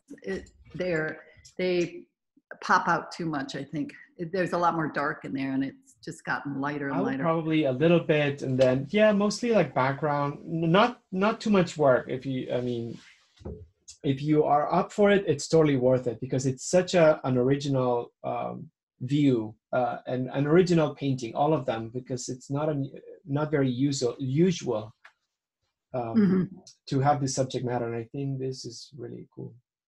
Great. I'll work on it and send it to you. And I did work on my self-portrait in the mask, and I'm going to send that to you. Cool. Yes, please, because So- people had a great reaction to one portrait that we posted from Susan. So I can wait to post more. I think it's so now. Great. Okay. But don't post my old one. I'm No, still. no. That's why I didn't. Yeah, because Susan Okay. sent me one after. Okay. You know, she worked a little bit more. So Thank you. I love being here with you. It just helps Oh. get going, and it's so nice to hear you ramble and to hear you philosophize. So, Thanks, miss you a Julie. lot. You're very Thank kind, you. but yeah, it's Thank you. such a pleasure to have you. So thank you. Okay. All right, so I'm gonna move this is gorgeous. I mean, Lois, come on. This is so incredible. Let me just I like the lines, the composition. yeah, the shape. yeah. What I'm doing, I'm just gonna move it right next to your photo so we can kind of, I mean, compare it, but with a grain of salt, because it's not about Right. likeness. So yeah, I just put it right next to it. Let me see if I can. Yeah, here we go. I love this painting. This is so beautiful, so beautiful. And I love your expression. I like the glasses. Absolutely fantastic, and it's amazing. Yep. Yeah, it's just the way it is. Today. I don't know. Say that again. I was a little more focused or something today. I Oh. think because it's kind of structural. Do you know what I mean? Yeah, it's I've been doing a lot of organic, leaves and trying to find those shapes. So it's fantastic. I mean, the way you have it, the way you have it like that, it's just, I love the darkness of the blouse, because sometimes things get lost, but the cast shadow that sort of like flows down and merges with the shadow of the blouse, those things make an impact. I love the handle of the car. You have it in a great spot. If anything, not that it, I mean, again, yes, please. I'm having almost like a forensic eye for the sake of it, but I just feel like this colored, and it's about continuation.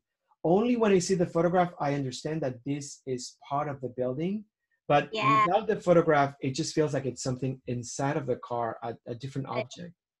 Yeah, good idea. So if you bring this continuation, I just feel like then it just reads differently and part of the building. And you're going to bring perspective and transparency, I guess. So, that's easy enough. Don't touch it too much. This is just gorgeous. What about let's see, my left cheek? Because I did have some white and stuff on there, so to put any more shadow on it, yes. On the car, the one that's on the car, yes. I just kind of waited to do any more shadow because I didn't want it to get smeary and lose stuff, so I thought I might go back in and do just a little bit more on top. I don't know. I think I'll keep doing it though. If anything, these sort of like brownish tones that you have on the forehead, yeah. I would probably kind of like bring something darker here because it feels very cut. Yeah. The rest, I think it's fine, but I would bring some sort of like a slight darkness on that area, just because then what you do is you're correlating the shadow on the car with the shadow on your skin, and it feels like it makes sense. Yeah, I think so too. But I like the shape. I mean, I'm looking at this now, and also I'm seeing that if you want it, I would work on the neck as well. I feel like the neck could, because I feel like it's very similar to the value of the face, and it's darker. It's darker on the photograph. So if you darken the neck, you're gonna push it back, and I feel like your head's gonna feel much better integrated with the rest of the neckline. Yeah, those are good notes, for sure. But I mean, we're going like with magnifying glass because it's gorgeous. Oh, thanks. Yeah, I'm so happy that you joined. Of course, I love it. I love you guys. and you know, we're super grateful, and it just makes us happy. It makes everyone happy, you know, to see everyone's work. So For we're sure. thankful for it. So We're here, yeah. right? We're This, not. this is an expression. I love the fact that it also expresses your mood. You're like, you know what? Screw this. I'm sick of it. So I like that a lot. You know, it's not just this, the landscape, but it's also the mood. So well done. Thank you. Hi, everybody. Yeah. All right, so I'm gonna move to the next painting and see if it loads up. Yeah. So Darlene, perfect. So I'm gonna do yeah, Darlene. So great image. I love simple view, facing forward. I like the fact that it's vertical, so it's portrait. So it's something different, and that you have like the steering wheel. So conceptually, there's something about it that feels unpredictable compared to a traditional kind of like a landscape. So yeah, great, excellent. As usual, it's at the very beginning. That's okay. No, I love the botanical elements. Great use of green. That to me feels the most sort of like achieved, the most well developed, I guess. So I would, in regards of moving forward, what I would say is that I would possibly concentrate more darks on the bottom part of the painting, because I feel like that's something really nice about the botanical elements. But I would really deepen the darks at the bottom. Another thing that I would say, consider making this more inconspicuous, because I feel like it's so strong. I don't know if I should get, that's a reflection. I don't know if that's too much. I think I should get rid of it. I think I would agree with you, and because I know it's there, you can do it almost as a glaze if you were interested later. But now it feels more like an doesn't object. make sense.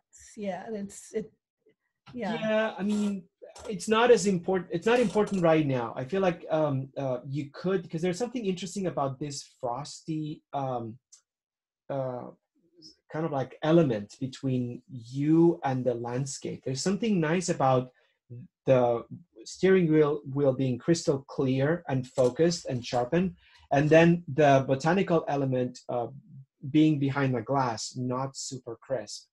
So I would explore later, if you work on it, which I think you should, I would kind of like explore doing more of a frosty green on the botanical element. And then you can bring some green rather than black. You can bring some green and then do sort of like this, the vent, if you wanted to. Definitely, I know, perfect. You pair both vents, so it makes sense. So the only thing I would do, not entirely getting rid of it, but really toning it down so it doesn't become too much of a spotlight on the painting. Okay. But yeah, more darks. I had real trouble. I haven't done it yet. The steering wheel, how to do that, what tones or shades. The steering wheel is a problem. I know. So I would say you got the hood great. I think that's really good. I love the way you got the hood. And then if anything, I would just build the cylindric shape by bringing more dark on the inner part of the steering wheel, because it feels lighter on top, but I would just build it more. Yeah, I would just bring the darker part of the steering wheel and then blend in between. Mm-hmm. Yeah, I think the steering wheel is important here on this painting, definitely. Okay. So pretend that you don't have the bar that anchors the steering wheel. Almost paint it as if it were not connected first, as if it was only a tube, because I think that's what's really important. So and it's not as defined here. So redefine that tube, that arch. And then you can always bring the bar that connects it later. Okay. What do you think? Yeah, I mean, I, I, I have a tendency. I don't know. In my mind, I'm thinking this. Maybe I should. This really gave me trouble. Oh yeah, no. It's totally fine. but Yeah. but as you notice, I'm out of the desert there. I Oh. went it's on the way to Idlewild. Oh my gosh. I should have it wasn't even in my mind, but yeah, this feels like more of a mountainous, landscape. So how's the weather there? Is it as hot or is it as hot as the desert? Oh no, no, because the desert was like 110 yesterday, and this was in the 80s. Oh, wow. It was Wow. Wow. Well, it's a wonderful image. And I think, again, I love the vertical aspect. And yeah, I would definitely just continue mostly with the darks. Yeah. Okay. It's gonna come because I mean, I trust you and your process, and I know it's gonna develop much more. So. Okay, great. Thank you. I love you so much. Oh, thanks, Darlene. This is awesome. So we're so appreciative. And let me just go to Sarah Jennings. Wow, this is just incredible. Let me kind of like pause it and then see if I can put it side by side with the rest, with the photograph. Because I think it just helps me visualize it. Comparing kills all the joy, as we know, but using the image reference as a reference, it could be helpful to explore and expand on what we've done. So yeah, thanks for actually, okay, here we go. All right, so I have this, and then I have the image. So it's gorgeous. I think it's really cool. And I love the landscape through the windshield. It's beautiful and textured and complex and painterly. I think it's really cool. Let's kind of like go over the structure. I love the car. I like that, that there's this like big ass, if I can say that, screen. So that's a Tesla, right? So I think it's really cool that you brought in the traditional and the modern. There's something really interesting. I know that the sun creates a very strange composition on the mirror. So I can see that this is a little bit sort of like confusing, but not in the sense that it doesn't make sense. So I would consider, for example, there's something really cool about the sun actually getting in the way of the object and bringing some of that light. So if you want, you could consider actually piercing through. So it doesn't feel like it's kind of like separated, because it could be interesting to incorporate that. You did it with this beautiful fragmentation, or whatever the word is, of the light inside. So I love that you brought this in. So with the same, on the same page as that, I would consider also creating that effect over. Another note that I would mention is, I love the way you have the landscape. I wouldn't touch anything at all. I think this is really beautiful. But I just feel like the windows of the cars are a tad too dark, because it comes forward a lot. So you have this very fluffy and yummy combination of colors that it's so wonderful. But then the graphic hardness of the dark, I think it comes forward a lot. So consider if you want to soften them a little bit, so they become more integrated with the landscape. I wouldn't touch anything about the landscape. I love the way you painted it, but I would just give it a consideration on the black, just because I feel like it's so strong. And I think that's it, because I think it's really cool the way you brought the mirror right here. I would possibly, if you wanted to, I mean, darken the below the whatever that area is called, I forgot. the dashboard, I don't know, the cupboard, whatever. I love that this is so dark because for me, there's something about the light coming from the upper left and everything's pale and everything's pastel, and you bleach the colors beautifully. So it shows here the colors are bleached and pastel-like, but then the light kind of like gets completely gone underneath the dashboard. So it's nice to kind of like have that rhythm from the sun, which I love that it shows through, and then the bleached landscape, and then fully dark at the bottom. So if anything, this black right here that you have in the cars, I would take it and bring it right below the dashboard. So you increase the luminosity, whatever that called, luminosity of the landscape, and make the light more dramatic. Those are great notes, because I wanted to try to accentuate the difference between the hard edge, mechanical, impersonal interior of the car with the sort of impressionistic view. And I was sitting in the car at the end of the day, and the light was beautiful. And I also thought about what my husband always says, which is, this is a car that almost drives itself, which is why I didn't put my reflection in the mirror, because it feels like it's a driverless car. It's just a machine that can go on its own. And I love the note about the blacks in the windows of the car. I think that's right. It's not really integrated with the rest of the landscape. And I did the interior of the car a lot darker, and then I lightened it up because it was so dark. It was almost hard to see the different aspects of light playing on the inside of the car, but I could definitely use a little bit more dark in the interior. It was a fun project. It was challenging, but it was fun. I was going to use that word. This is the funnest painting you've done.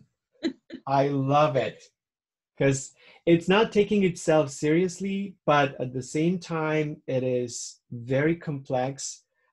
It's very intentional, because this is not just a landscape. It's from inside of the car. I feel it's extremely contemporary and modern. I love the fact that the car, it just breaks up the painting into different sections. These are gorgeous paintings. Gorgeous paintings. I didn't expect this to turn out to be so interesting visually. So, and I love that you have the screen with the map. That's a new layer, the digital screen, almost like fighting against the landscape, like analog, digital, it's kind of like interesting and flat. And the car looks very different when it's in park, because it indicates where the outside is around the car. If you're too close to another vehicle or the curb, then it would indicate a little red line or a yellow line. I mean, literally, it feels like it drives itself. Wow. It's a gorgeous painting. Thank you. Gorgeous painting. Well done, Sarah. Thank you for painting it. And then I'm just going to go, I love this. Dina, I'm just going to pause the screen, and I'm going to, hold on one second. I pause the screen, and what I'm going to do is I'm going to organize it so I can put it right next to the image. And okay, and then that'll be, yeah, and this will be the last painting. Yeah, wait, we have a charcoal here. And these, oh, that's, I think the charcoal, yeah. From Sarah, yeah, okay. Yeah. So let me just, yeah, gorgeous, awesome. Okay, perfect, so I got it. So Dina, a great image. I love that you took a picture of, what's your dog's name? I forgot. Katsu. Oh yeah, Katsu, yes. So awesome, really creative combination of the premise plus going beyond the premise. I love that, there's a landscape, and then there's a portrait, and there's your beautiful dog. So I think the composition is amazing. I love the fact that it's cropped. This is what a good composition looks like, in the sense of nothing feels unintentional. So, and I love this of all the paintings, but you know that sometimes, especially when we talked about the potted plant and then how it wasn't really off balance enough, and there was too much room here or there, but none of this happens here, because the fact that it's so dramatically cropped makes it so dynamic, so interesting. I love how it's organized. You're playing with distance, you know, meaning I should say this, you're playing with size, and that helps you create the illusion of distance. You know, you on the foreground, Katsu on the midground, and then the landscape behind. It's so cool and so interesting. And the fact that, you know, the seat is cropped.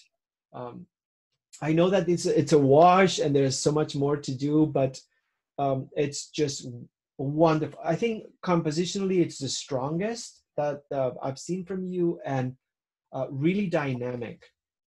Thank you. Yeah, I know it wasn't easy, but yeah. Well, yeah, it was like, I thought maybe I'm tackling too much, you know, and you think, well, you're not going to get better at anything unless you try, right? And with your critique and guidance, gives me the confidence to give it a try. Yeah, you have it in a very good spot right now. You could do many things, and of course, I mean, I would love for everyone to continue working on it and elevate it. And I understand that that's not always the case, the possibility. But you could, if you take it just a little bit forward, it doesn't need much more to kind of like make it strong enough to stand on its own. So don't feel like you have to go into detail the same way you did with the portraits. This is something that feels very much developed, and it only needs one push. Now, you can take it even further if you wanted to develop it the way you do it, like with other paintings. But that's a personal decision. I would say it's really close to being strong enough to be able to stand on its own. And so one thing the only white, I have two different whites. I have the titanium white, and then I have this white, the Liquitex, it's transparent mixing white. So I know when you were saying it makes, if you mix white and you bring it in too soon, it makes things chalky, and I don't like that. That's not what I wanted. So I think from now on, if I want to lighten a color, it's better to use the transparent mixing. I mean, okay. Is that what you recommend? Because although the titanium white does give excellent coverage, like you said, when you want to really highlight something, you don't have to worry about doing it too many times. But I know when I'm trying to lighten a color, it just tends to take down the brilliance of the color, and then you end up with a pale, chalky color. Yeah, I think, definitely give it a try. And I think I have zinc. I bought zinc years ago and I never used it, but I think next time I'm gonna bring it in, because I want to experience the difference between something that doesn't feel as chalky.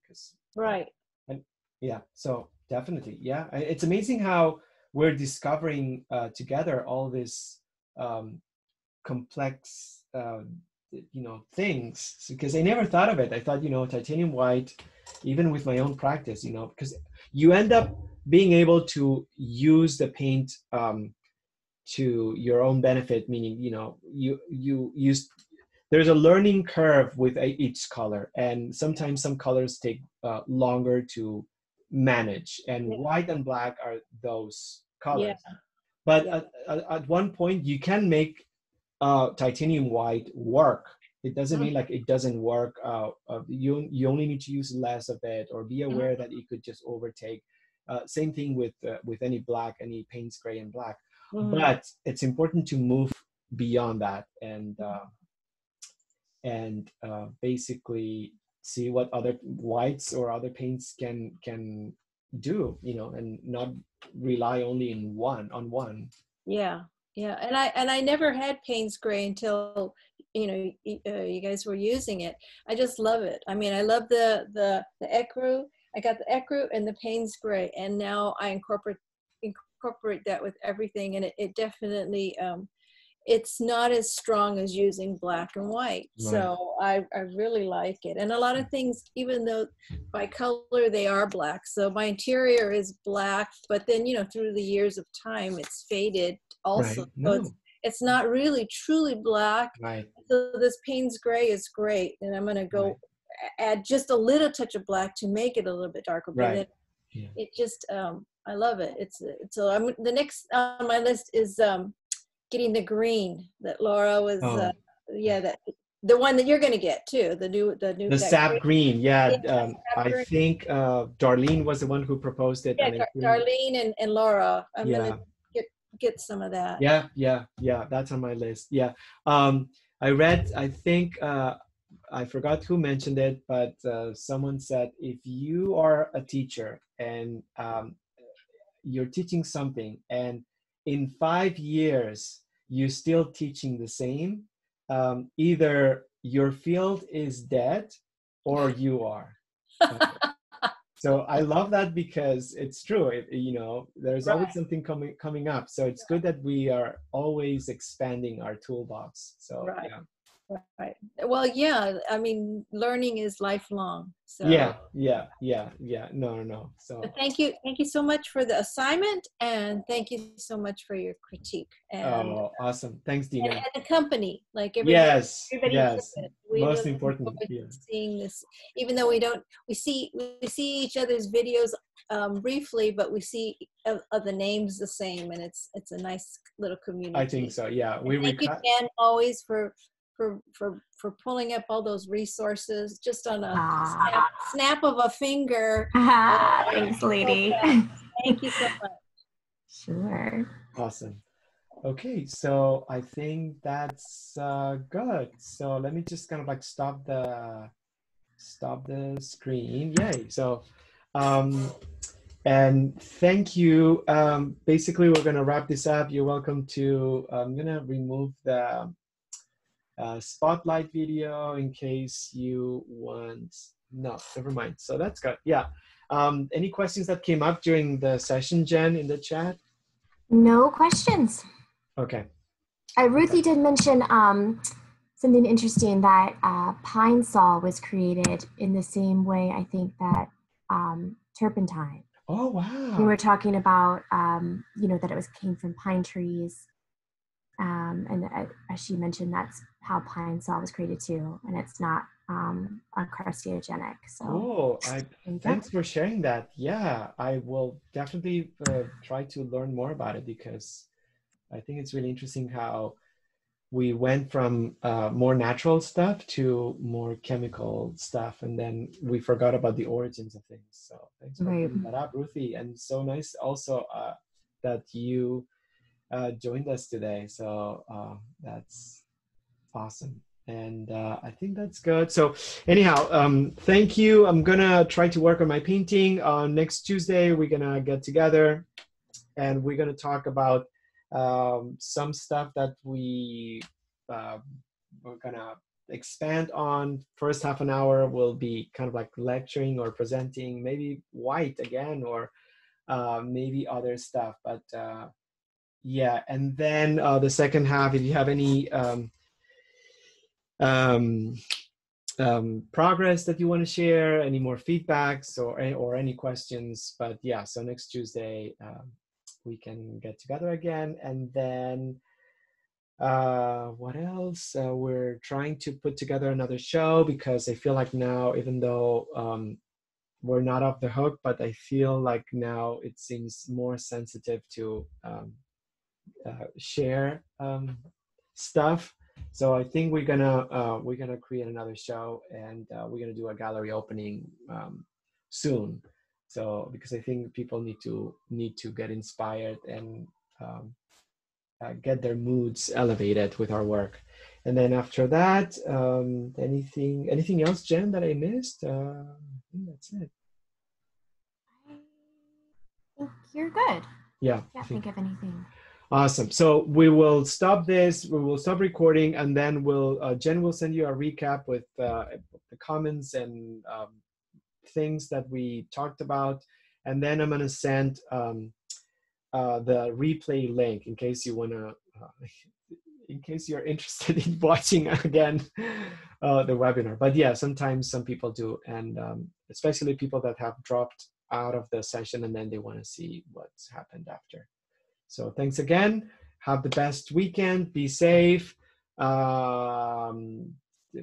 Yeah, we're doing this next Friday so we can be mentally grounded. So we really appreciate you. And yeah, can't wait for Tuesday and then also Friday.